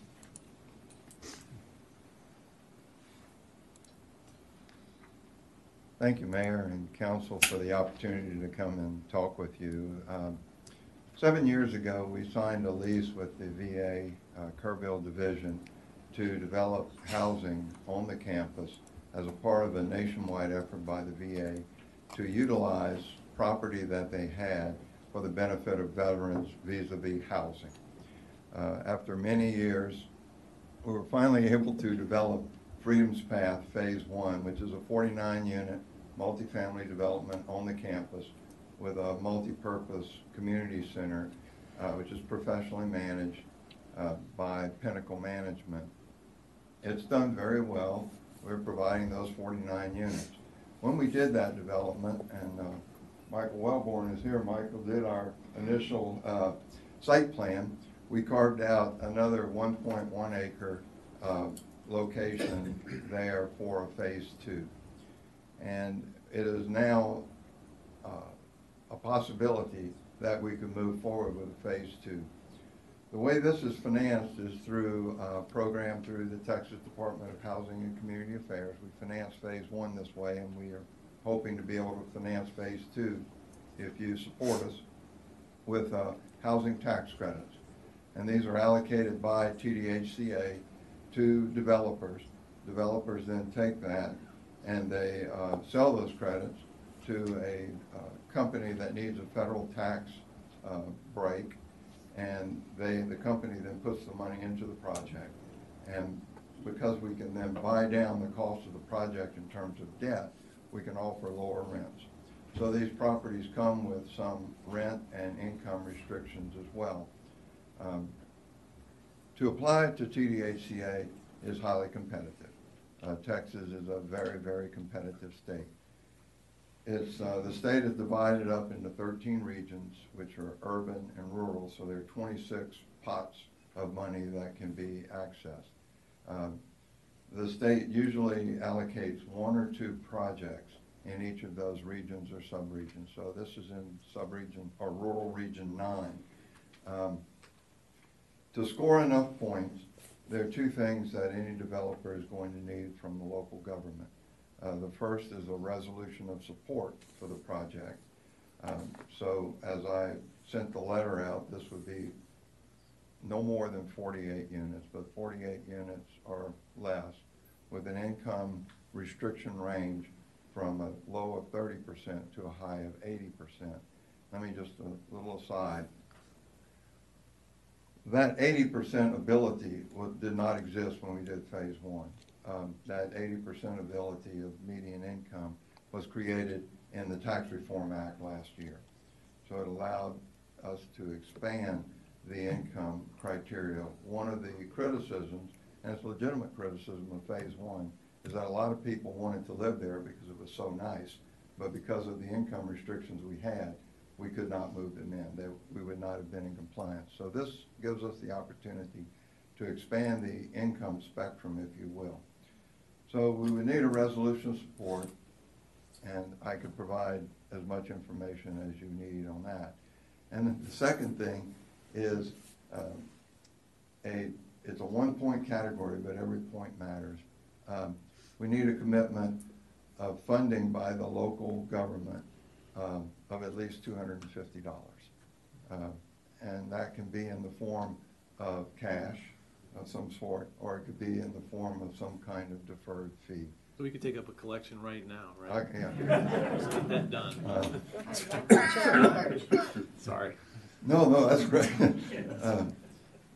And let me just say that in Phase 1, that requirement was $200,000, and the Home Depot Foundation made a grant to the City of Kerrville, and the City of Kerrville made a grant to the project for that $200,000, which was the way we got by on that. And it bore fruit, and it's a wonderful development. Now it's just $250, but it could be in a waiver of building permit fees or other kind of plan review fees or that sort of thing. So the final piece of this is this application, well, two pieces. This application is due March 1st. So we're going to have to really work on that. I submitted the pre-application yesterday. So the way that the process works is you self-score your pre-application. And our pre-application scored 119 points. Last year, 2 projects got funded in Region 9, and I think it's pronounced Comal County. And they both pre-app scored 120 points. So we are down 1 point from the maximum that could possibly be scored. And just the reason is the state incentivizes developers to put their projects in high income areas because of a lawsuit that went to the U.S. Supreme Court in Texas, which said that Texas process was concentrating poverty. So now there's an incentivization to put these projects in higher income census tracts. The census tract where the VA is in what is called a quartile 3 tract. Immediately across the highway is a quartile 2 tract. So that quartile 2 tract would have brought 2 points, whereas a quartile 3 only will bring us 1 point, not because of quartile 3, but because we're real close to quartile 2 anyway. So it gets off into the weeds. My point in all of that, and the reason I wanted to come tonight with no action or anything, is to meet y'all, because none of you were here 5 or 6 years ago when we started this process the first time, and to let you know that we would very much like to do this project, but to say that there's a possible chance we won't be able to do the project, because this pre-app now is, the final pre-app is due tomorrow. That gets posted to the web page for TDHCA of every development in all of Texas. And so we'll be able to look at the competition in the 12 counties in Region 9. And if 3 or 4 of those, or even 2, score 120, and we only score 119, then in all likelihood, it's a moot point. We're not going to spend the tens of thousands of dollars it takes to even submit an application. On the other hand, if we're at 119 and there's nobody else that can beat us, then we're going to go ahead and submit, subject to, with your willingness, me coming back here and asking you to pass a resolution of support and to authorize somebody in the city to write a letter of support saying that you will fund us an amount of at least $250. Okay. I failed to do something. I mentioned your name, but would you give your name and address? Absolutely. Craig Taylor, 191 Edgewood Avenue, Atlanta, Georgia, 30303. Let me just say, we set up a company, Communities for Veterans, to do these projects on VA Medical Center campuses around the United States. Our first one was in Hines, Illinois, on the Hines VA Hospital campus, 72 units. Our second project was here in Kerrville, 49. Our third in Vancouver, Washington, 50 units. Our fourth in Chillicothe, Ohio, 60 units. Our fifth and sixth in Augusta, Georgia, 78 units and 20 units. Our seventh in Fort Harrison, Helena, Montana, which is 42 units. And now we finished with phase 2 at Hines, Illinois, of 52 units. We're a little bitty company. We are doing this for the love of country and for gratitude towards our vets. So I just wanted to say that I am Atlanta, Georgia. I'm not Kerrville, Texas. We're using Kerrville folks wherever we can, and we love this city, and it's been a beautiful place for us to have a community, and thank y'all for that. But if we are able to move forward, I would certainly like the opportunity to come back in the next month and ask you for a resolution of support. Let me, before you get away, any questions from the council? I got 2. So current phase 1, you're at capacity? Yes and no. Sometimes we are. More or less you Not are. now. The end of the year, we have 6 vacancies there right now, and all of that occurred in the last month or so. So I mean, it's constantly changing, but yeah. Right, the turnover, but yes, we stay at capacity. In the competitive nature of this program, is it the points only, or is it could somebody else in this area be competing directly against you and have, if we got asked by somebody else, I mean, are we hurting either one of you by supporting both of you with a resolution? Or is your application without our resolution going to battle each other and we're not really a part of it? You know what I'm saying? Well, yes, I think real clear. Without your resolution, this thing is dead. It's not going. And that would be the case for any other developer. My counsel to local communities is to support anyone and everyone whom you feel comfortable supporting, and don't pick winners and losers. And why would I say that? Because apart from what I'm trying to do with veterans, is if this happens and somebody builds 48 units, that's going to pour $9 to $10 million into your local community and fill a much needed problem of workforce housing and the shortage of workforce housing. And that's a big social need and a social good. So I don't want the competition part of it to preclude anybody from being able to provide that benefit. If that funding doesn't go to Kerrville, it's going to go to somewhere else in Texas. Yes. So I encourage local governments to support as many developers that come forward. Now, sometimes the rules are written that say you can only support one.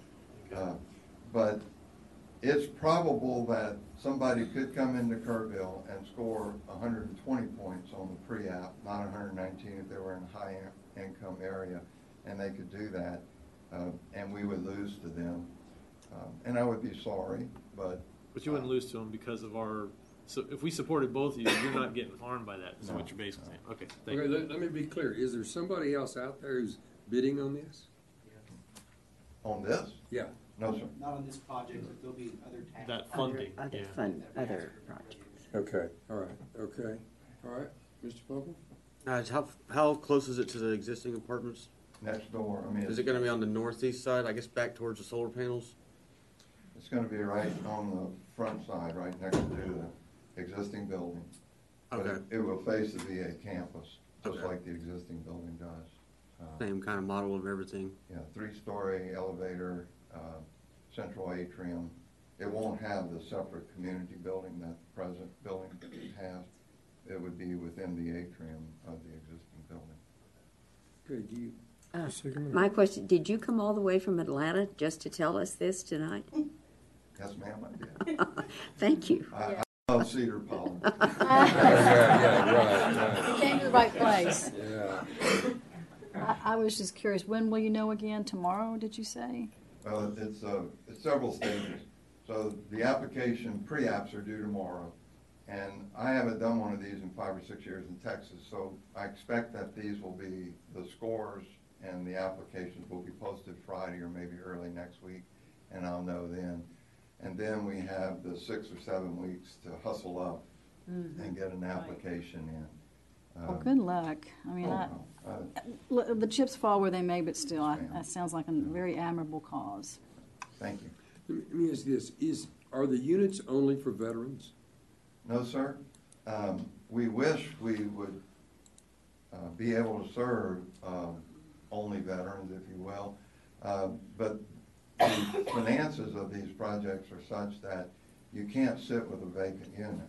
So if they're not veterans to fill the unit, you got to fill the unit because your operating expenses are paid there, and it gets off into some other technical things about tax credits. And so it goes back to a point I made earlier. One of the things we discovered is that we had a lot of veterans who wanted to live in phase 1 but made too much money. And the limit for phase 1 is 60% of AMI. The AMI in Kerr County is about, I don't remember exactly, but about $45,000. So you take 60% of that, and you're looking at people have to make less than $28,000 to live there. So we had a lot of vets who wanted to live there, but they just made too much money. So by expanding, going from 60% to 80%, we can expand the income width of who is eligible to live there. We do have the possibility of making some units non-restricted at all. And based on our experience, given the high quality of this housing, that we might be able to make that work financially. It's an exponent of difficulty when you take and do market rate or non-restricted units in the restricted. And I won't go into all of that. But when the percentage changed, it didn't change phase one percentages. No, ma'am. No. In fact, I was saying today that sometimes when laws change, you can go back and ask for a waiver or something like that to expand it. And I don't know of anybody who's done that anywhere in the country, but we certainly are going to ask, because that would solve. We turned down a veteran today to move in who made, $40,000, who would have been able to move in had we had an expanded income with. Let me say one other thing, a little bit of a drumbeat as to whomever builds this kind of housing. This program was set up in 1986 by President Reagan in the previous Tax Reform Act. And one of the reasons for doing this was that public housing was such an abysmal failure and such a blight on many communities that the president wanted the private sector involved, and the president wanted to see high quality housing built even for working class people, lower income people. And so the private sector drives this, and the private sector is at risk. If these deals fail, it's not the federal government that loses the money, it's the developers and investors and so forth. And the second thing is, the housing is built at such high quality that it will compete with almost any other kind of Class A apartment community out there. So we're very proud of the product, and we're very proud to be able to do this for and with our veterans. But I am sorry that for a lot of reasons we're not able to make it veterans only. Okay. But in this case, for economic reasons, we have had to open it up to non-veterans. That said, you need workforce housing, and we're proud to be able to provide You're workforce exactly housing. right. Mr. Taylor, thank you. Yes, thank sir. you very much. All right. Okay. Financial update. Ms. Dozier? Oh, yeah. I do. I was just handed one for Clinton Thomas Jr. Oh, okay, on this issue? Yes. Okay. All right. Thank you. I'm a veteran myself, and I have seen the housing on the VA, and there were many veterans that I spoke to that because of the amount of money they had to be able to make were excluded. And so I would wish that that limit would be raised as well. I think he spoke about that. So if this is what the committee can do, I'm asking that it be raised as much as it can, because there's a lot of veterans that have gone to the program, and because the way the rules were written, they weren't able to get in. Yeah, okay. But I'm very thankful. All right, thank you, Mr. Thomas. Thank you. Okay, Ms. Dozier, financial update.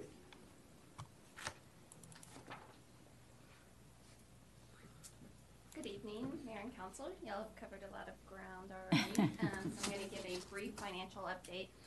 We are looking at financial statements through the end of November, so for the first 2 months of our fiscal year.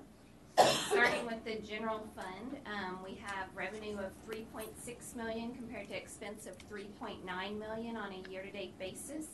It is normal to have a deficit at this time of the year because of the seasonal nature of our property tax collections.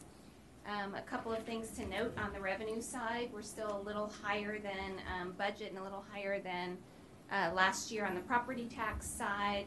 We think that that is due to the property tax bills being mailed out earlier this year than they were last year.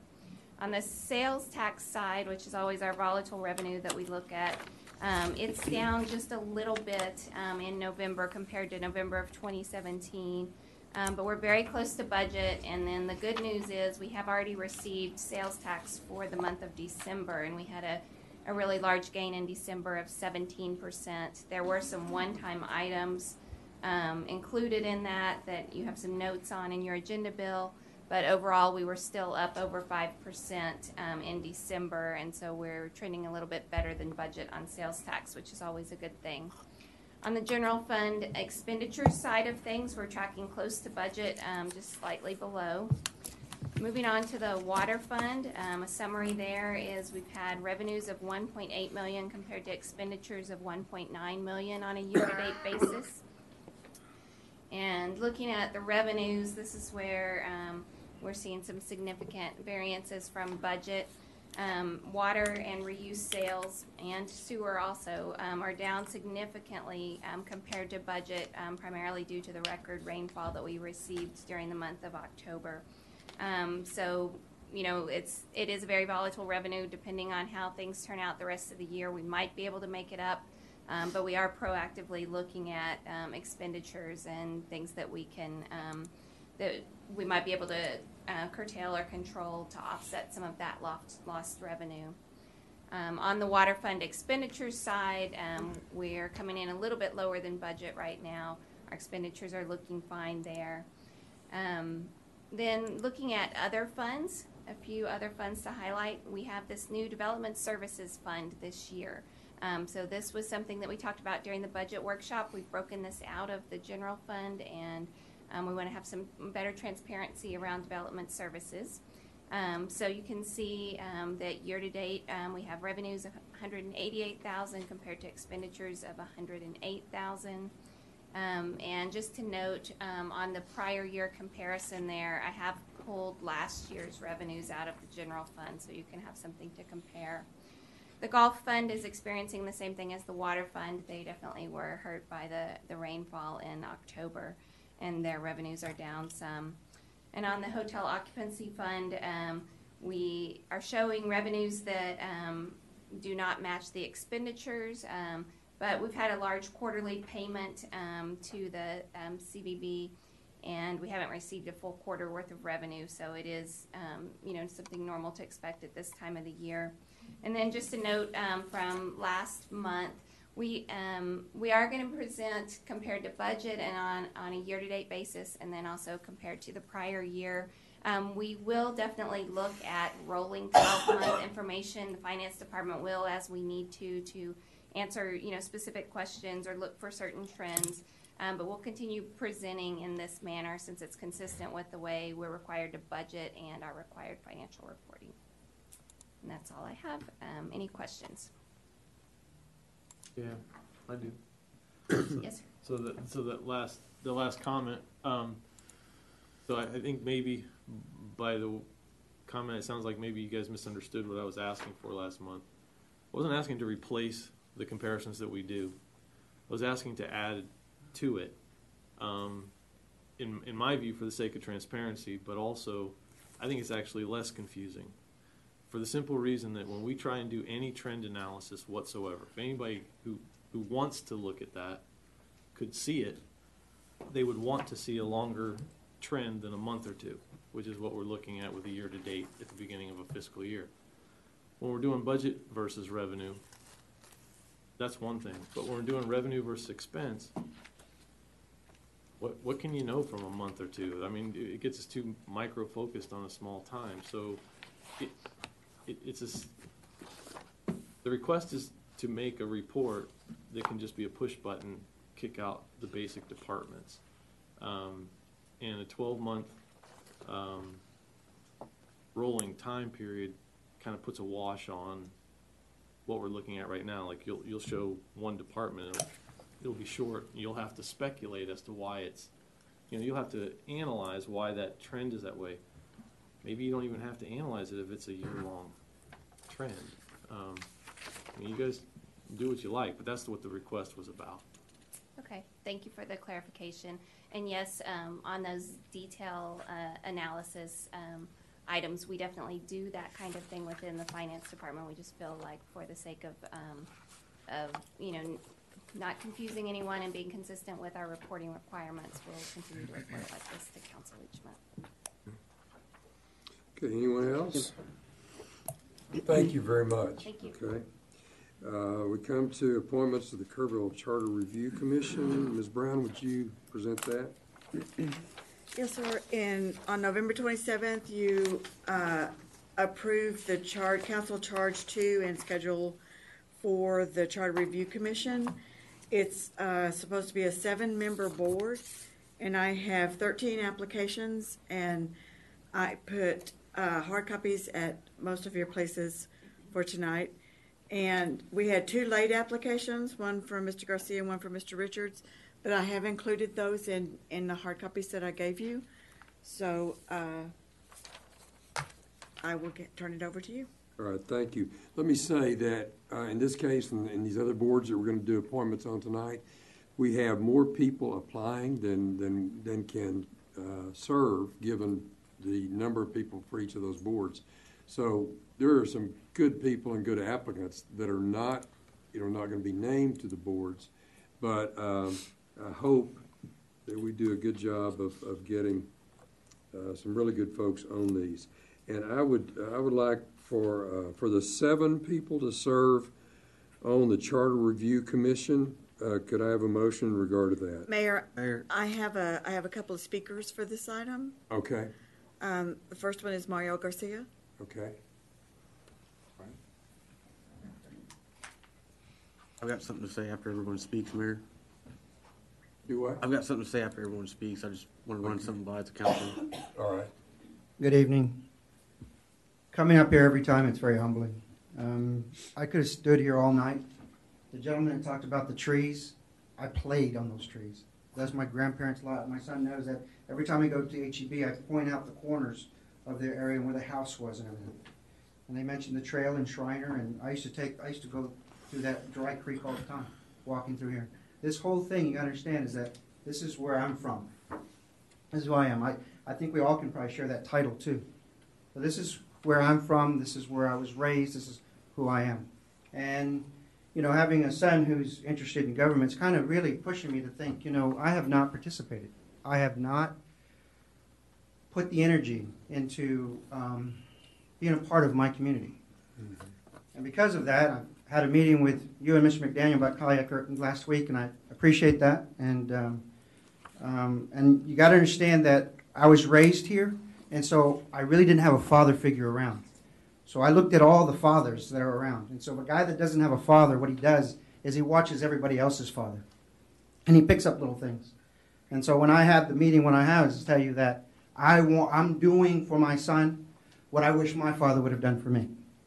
And so in that sense, I feel like I need to be involved more, and I'm asking that you consider me for the charter review. Why not? This is the constitution of our city, and I'd really be honored if you would appoint from the floor me to do my duty and to basically be a part more of this community than I have been, and then also to I always tell my kids that we all tell our kids to take risks, do all this kind of stuff, but how many of us do that, right? I mean, don't be afraid, don't be scared, do it, and yet at the same time, how many of us do that?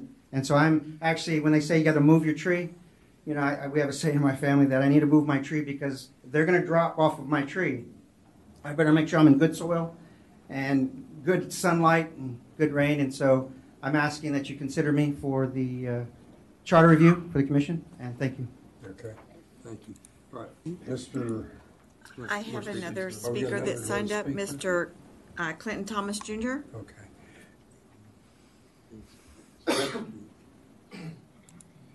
Thank you once more. I'm new at coming to the city council meetings, and I'm just trying to learn everything I can. And one day would love to be on one of the boards, but tonight was just seeing Mr. Garcia and his son, and I was really moved because of what he is trying to do. So all I'm saying is I'm trying to second his request that if he's qualified, that he might consider Mr. Garcia. Thank you. Okay. Mr. Thomas, sometime look at on one of our applications at the city secretary's office about one of the committees and boards for yourself. Thank you, sir. All right. Okay. All right. And if he fills one out, Mario, you got to be here to plug it, right? Okay. Mr. Bokel.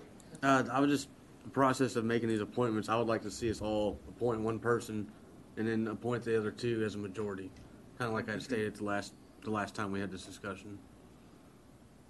Kind of follows what we did with the comprehensive plan, and it ensures that we have a diverse group and we're not having a group that's kind of one-sided. Okay.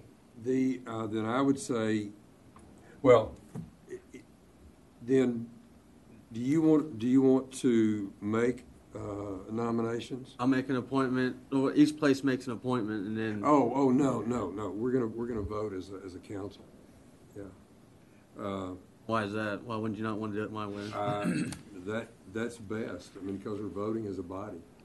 We did the same thing with the comprehensive plan. So if he nominated one, and then I nominated one, and you nominated one, and then somebody made a motion to vote those I think five. we get them out. We get somebody give us 7 names, and let's see where we go. I'm prepared. I like Peggy McKay on there. I'm Okay. prepared with the slate. Peggy McKay is on the list that I have here. Okay. So I would like to make a motion to nominate these 7, and I would also like to say there were lots of good people on there. So,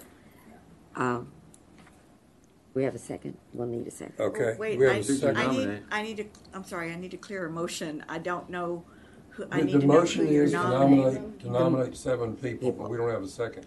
Okay. Well, wait. I need to name everybody, and then we'll Before do you make your motion, can we discuss then a little bit about, before you create your slate, can we discuss, like he was going to talk about Peggy McKay. I actually came prepared I was going to nominate Mario. So basically, we can talk about all of them, but to not discuss any of them, just go with your slate seems a little less like. No, we don't have to do that. I mean, Why don't we all have a nomination of our own and vote that at that moment on that name? Because if you get, mine may match yours 5 to 7, but it wouldn't be the complete 7. I'm suggesting the nomination of Mario Garcia. Okay, so why don't we vote on that work now? that into what you've got as a slate. Okay, so you want to vote on each individual who's nominated? Well, if he's suggesting Peggy McKay, she's already on our list. So if there's a way for you to look at your slate and. Well, I would just like to say, okay, I agree. I would agree with nominating Peggy McKay. In other words, okay, rather so than we'll go down the line and see who we nominate. You nominate Peggy McKay. well, George did, and I.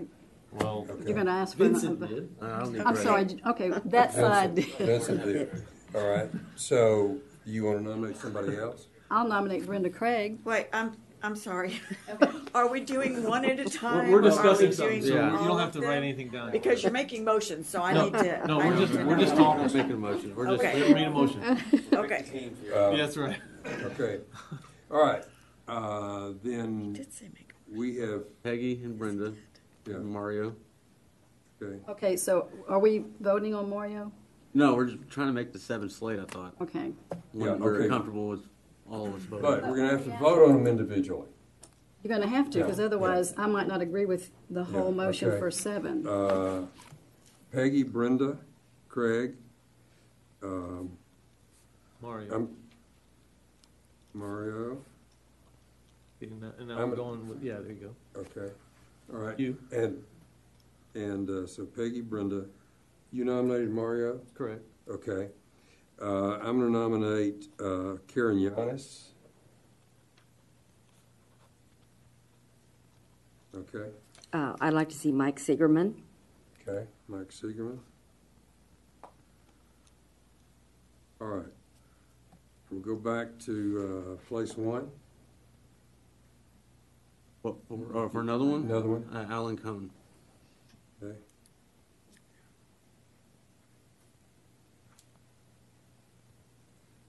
Okay. I don't really have a second. I'm just looking to pick one and join the team on the other 2. All right. All right. I'm going to suggest Stephen Fine.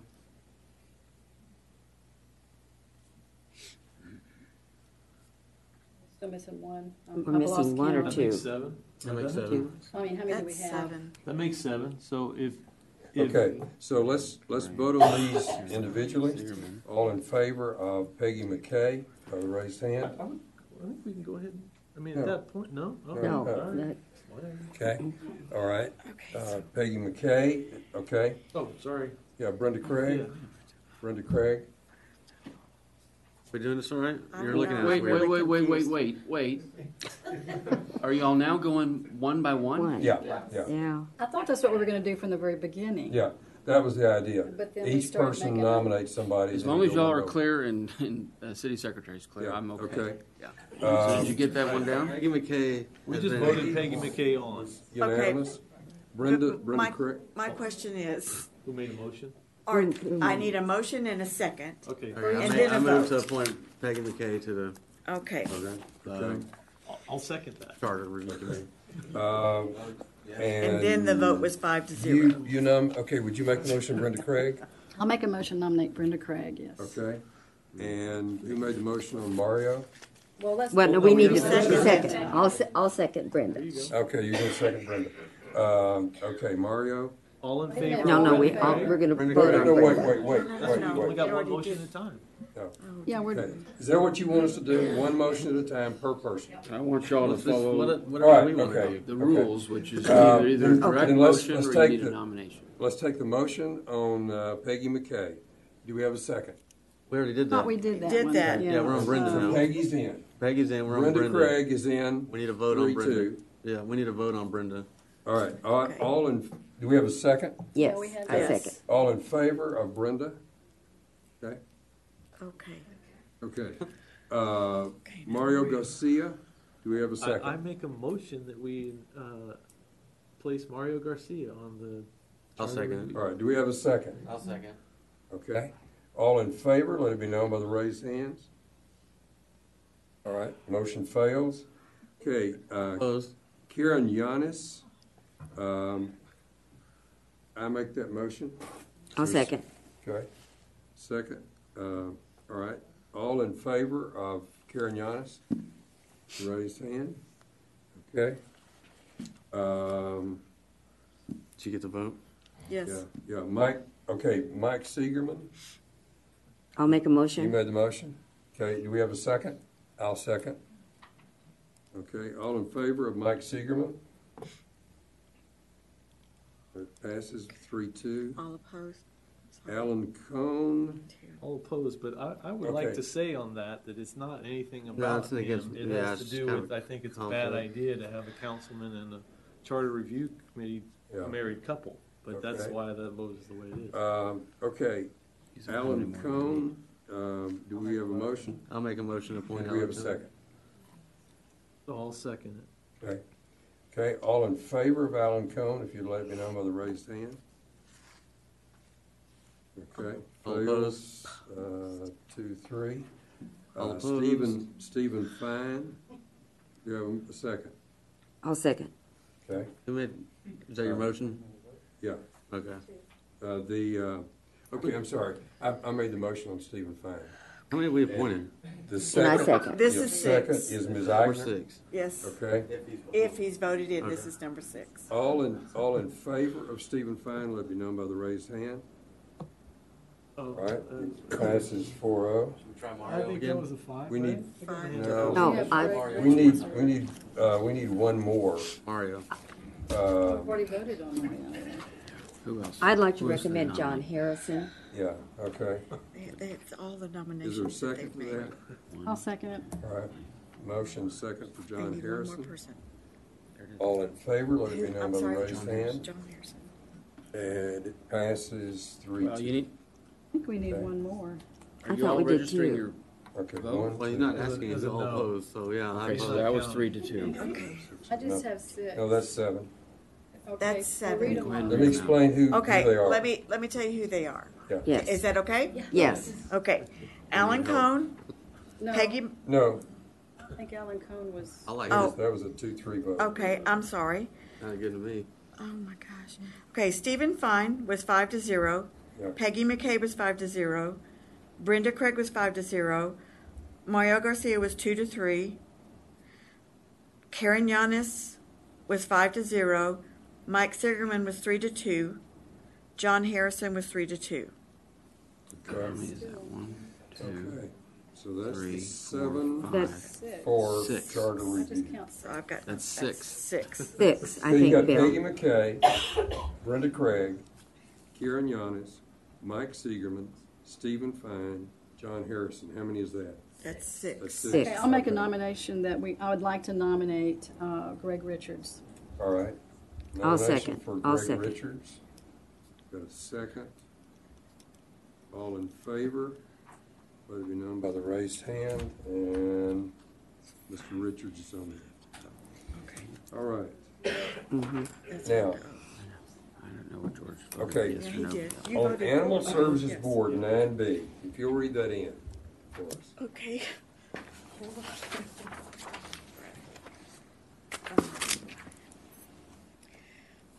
on.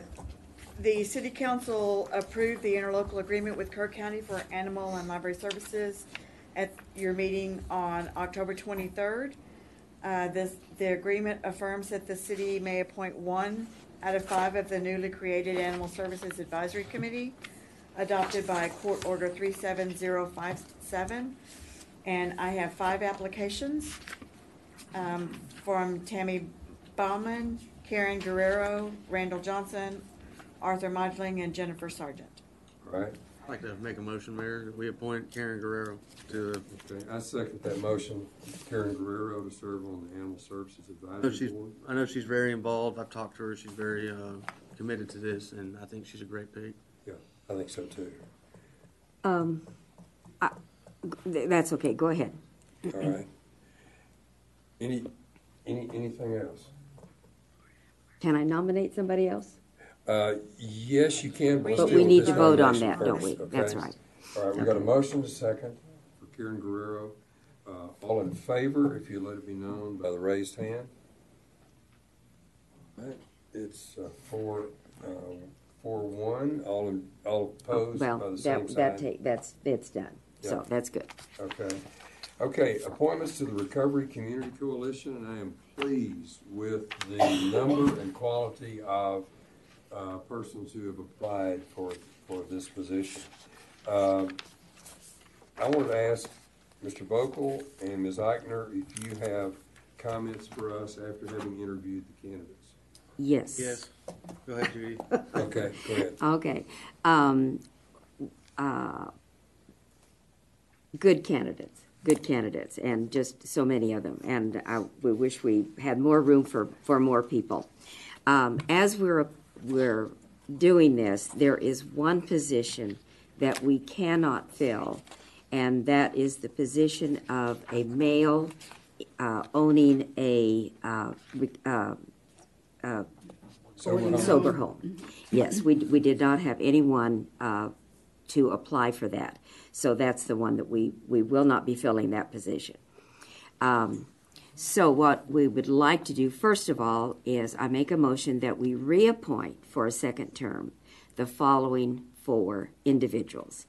Leanne Fitzpatrick, Laura Goodwin, Sabine Kenzel,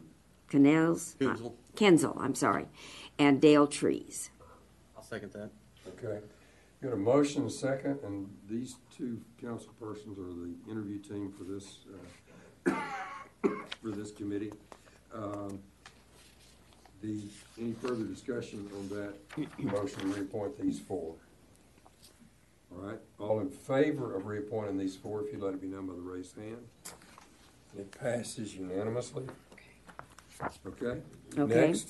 And then we need one person to fill the spot of MHDD, and we have an applicant for that. His name is Ross Robinson, and we would like to make a motion to elect Ross Robinson to the position of MHDD. Okay. He is head of that mental health entity for this area. We have a second? Yes. Second. Okay, Mr. Buckle. All right. All in favor of appointing Ross Robinson to the Recovery Coalition Committee? If you'd let it be known by the raised hand, we pass it unanimously. And then the last, we need one additional individual that does not fit any particular category, And for that position, we would like to nominate Marissa Dodson for that position. Okay. All right. A second. Okay. Got a motion second. All in favor of that Marissa Dodson going on that committee? Okay. Great. Now, folks, we got 13 people to appoint to the Senior Services Advisory Committee. Do it one at a You do time. planning. Should we do it one at a time? No, Well, no. that is not a lot of fun. I'll tell you what I will do. Don't we do planning Oh, and zoning next? Mr. Mayor? You know it. Yeah. I think, As a suggestion, we've got a pad here that Cheryl can write on, and just as y'all call names out, we can put them on the list, and then you can go down this list one by one again if you want to. All right. If that helps. Yeah. May I ask another question? And the answer to this may have to be no. We've got 16 good people. This is a brand-new committee. Is there any possibility that we could enlarge it to 16? or just have 3 alternates, and as with P and Z fills 16 in. sounds fine to me. That wouldn't Yeah. bother me. We can't do it tonight, though. Right, he's correct. You can appoint That's- 13 now, and then come back and expand it, and then appoint the other 3. Okay. That I mean, sounds okay. I would like to recommend that we do that. We've got 16 good people, and Then, think that- if that's the case, may I recommend that tonight we go with the first 13 on the list? Wait, don't write anything. Okay, no, don't put it back up. We got it out, we're gonna write something. I want you to write one name on there, Sylvia Lewis. Oh, yeah, yeah. Just put her name on the top and we can talk about the rest of them Hey, after. quit. That was my number 1. Well, that's fine. Okay. she was on my list too. Yeah. There she Okay. is at the Now top. let me run through that. Okay, of the first 13, and then we'll look at appointing the other 3 if we decide to do that. But that would mean Linda Abels. You want to write them all down? Yeah. Why not? Well, I don't know. Do I you don't need think to so. write them I down, or don't- you want to write them, Ms. Brown? I'm, Oh, you can take them from the list. yes, Yeah. Yeah. Okay. Well, Then we I'm can going to just- say them. You don't have to write them. She'll take the first 13. Oh, darn, he was so Okay, excited Linda about Abels, that. Misty Blevins, Cynthia Bergen, Karen Burkett, Susan Eklund, Marie Jeton, Waverly Jones, I can't see Christine them. Still Feynman, need to see that. Sylvia Lewis, Robert Ogle, Nicholas Oprea, Diana Paul, Rebecca Pizor, and then That's then we 13. got 3 more. All right, and our intention is to come back and And look at Make it- adding, either make it a 16-person committee or alternates. Okay. Yeah. Sounds great. The crowd is getting tired. I can tell. So we need to move on. Okay, so we need a Yeah, okay. motion and a second. I make a motion, we take those 13. Do I hear a second? I'll second Is there anyone here that we didn't call? I mean, if there is, you actually showed up, and you should probably be on the list. No. All right. Okay. Or just leave. Yeah. We could bring both the journalists on this committee. So, okay, do I hear a second to that, those first 13? I'll second it if somebody I did. second. He seconded it already. Mr. Broody seconded. All in favor by the raised hand? Okay. Now, on P and Z, we can go into executive session, but I think we can avoid that. Do we have a motion about? We can't really go in anyways. Well, I'll make a motion that we, as traditionally done most of the time, when you've had sitting, reapplying board members who in good standing want to continue and have reapplied, I'd make a motion that we nominate Rustin Zuber, thank you, Garrett Harmon, and Bob Waller to be reappointed to their current positions. And Bill Morgan would continue to be an alternate. Okay. That would be my. I second that. I just have a question, because we nominated, or we appointed Bill Morgan and Tricia Byram, I believe, and then we had someone step down. Tricia was put on as a regular member, and we moved Bill to the extended, the 2020 expiration date. And so when we appointed Jim Brown, he filled in the 19. That's what was my understanding what we did. Is that not correct? I don't know. It is correct, but here's the thing, and then I was gonna raise the point, but, if we're reappointing Okay, that's Bill fine. Morgan, then he's getting 2 more years. So I'd go ahead and. Well, there's a motion on the table. Yeah, if there's a motion. Motion, I'd second, yeah, I'd the second motion on the motion. table is to reappoint the 3 that come up for reappointment. reappointment, and then Bill Morgan is. And Bill is Morgan is, alternate. there's 3 permanent and 1 alternate. Yeah, that sounds Okay. good. And All right. I second. We got a motion and a second. All in favor? Okay. Items for future agendas. I'm serious about an ordinance against cedar pollen from December through March. We'll find the source and we can handle that. Or find the remedy for the source. Okay. Anyone else? Any other items? I might have one. Okay. ZBA, are those expiring? Are they expired or? I have to look at the book. Okay, well, if it's time for them, we need to put that on the future agenda. ZBA appointments. Oh, yeah, ZBA. But that'll come up automatically, won't I it? think they're already expired, yeah. I don't have enough applications. Okay. So we need more applications for ZBA. Yes. That's what you're saying. Okay. It's on the website. Is there anybody here that's on that senior advisory committee that's here present? I had something for them if they were here, but, okay. One more before you never tell. I had one more future agenda item. It's actually related to that last thing. I guess it's a question or consideration that council might have that we do not put. We have term limits on a lot of boards, but apparently we don't for P and Z, if I'm correct. No, they have 3. No. They can It's serve 3? 3 That's in there? consecutive Yeah, terms. 3 consecutive. Oh, okay. All right. Then that takes that one off. The other one is one that we're going to be discussing, I assume, next meeting, which is something about agenda items being brought up with 2 councilmen. As part of that discussion, I'd like us also to be talking about getting council the agenda packet detail a little sooner than Friday. I can agree for a with lot that. of this stuff that we look at. So, anyways, that's a future agenda item as well. Okay, thank you for your attendance, and at 8:54, we are adjourned.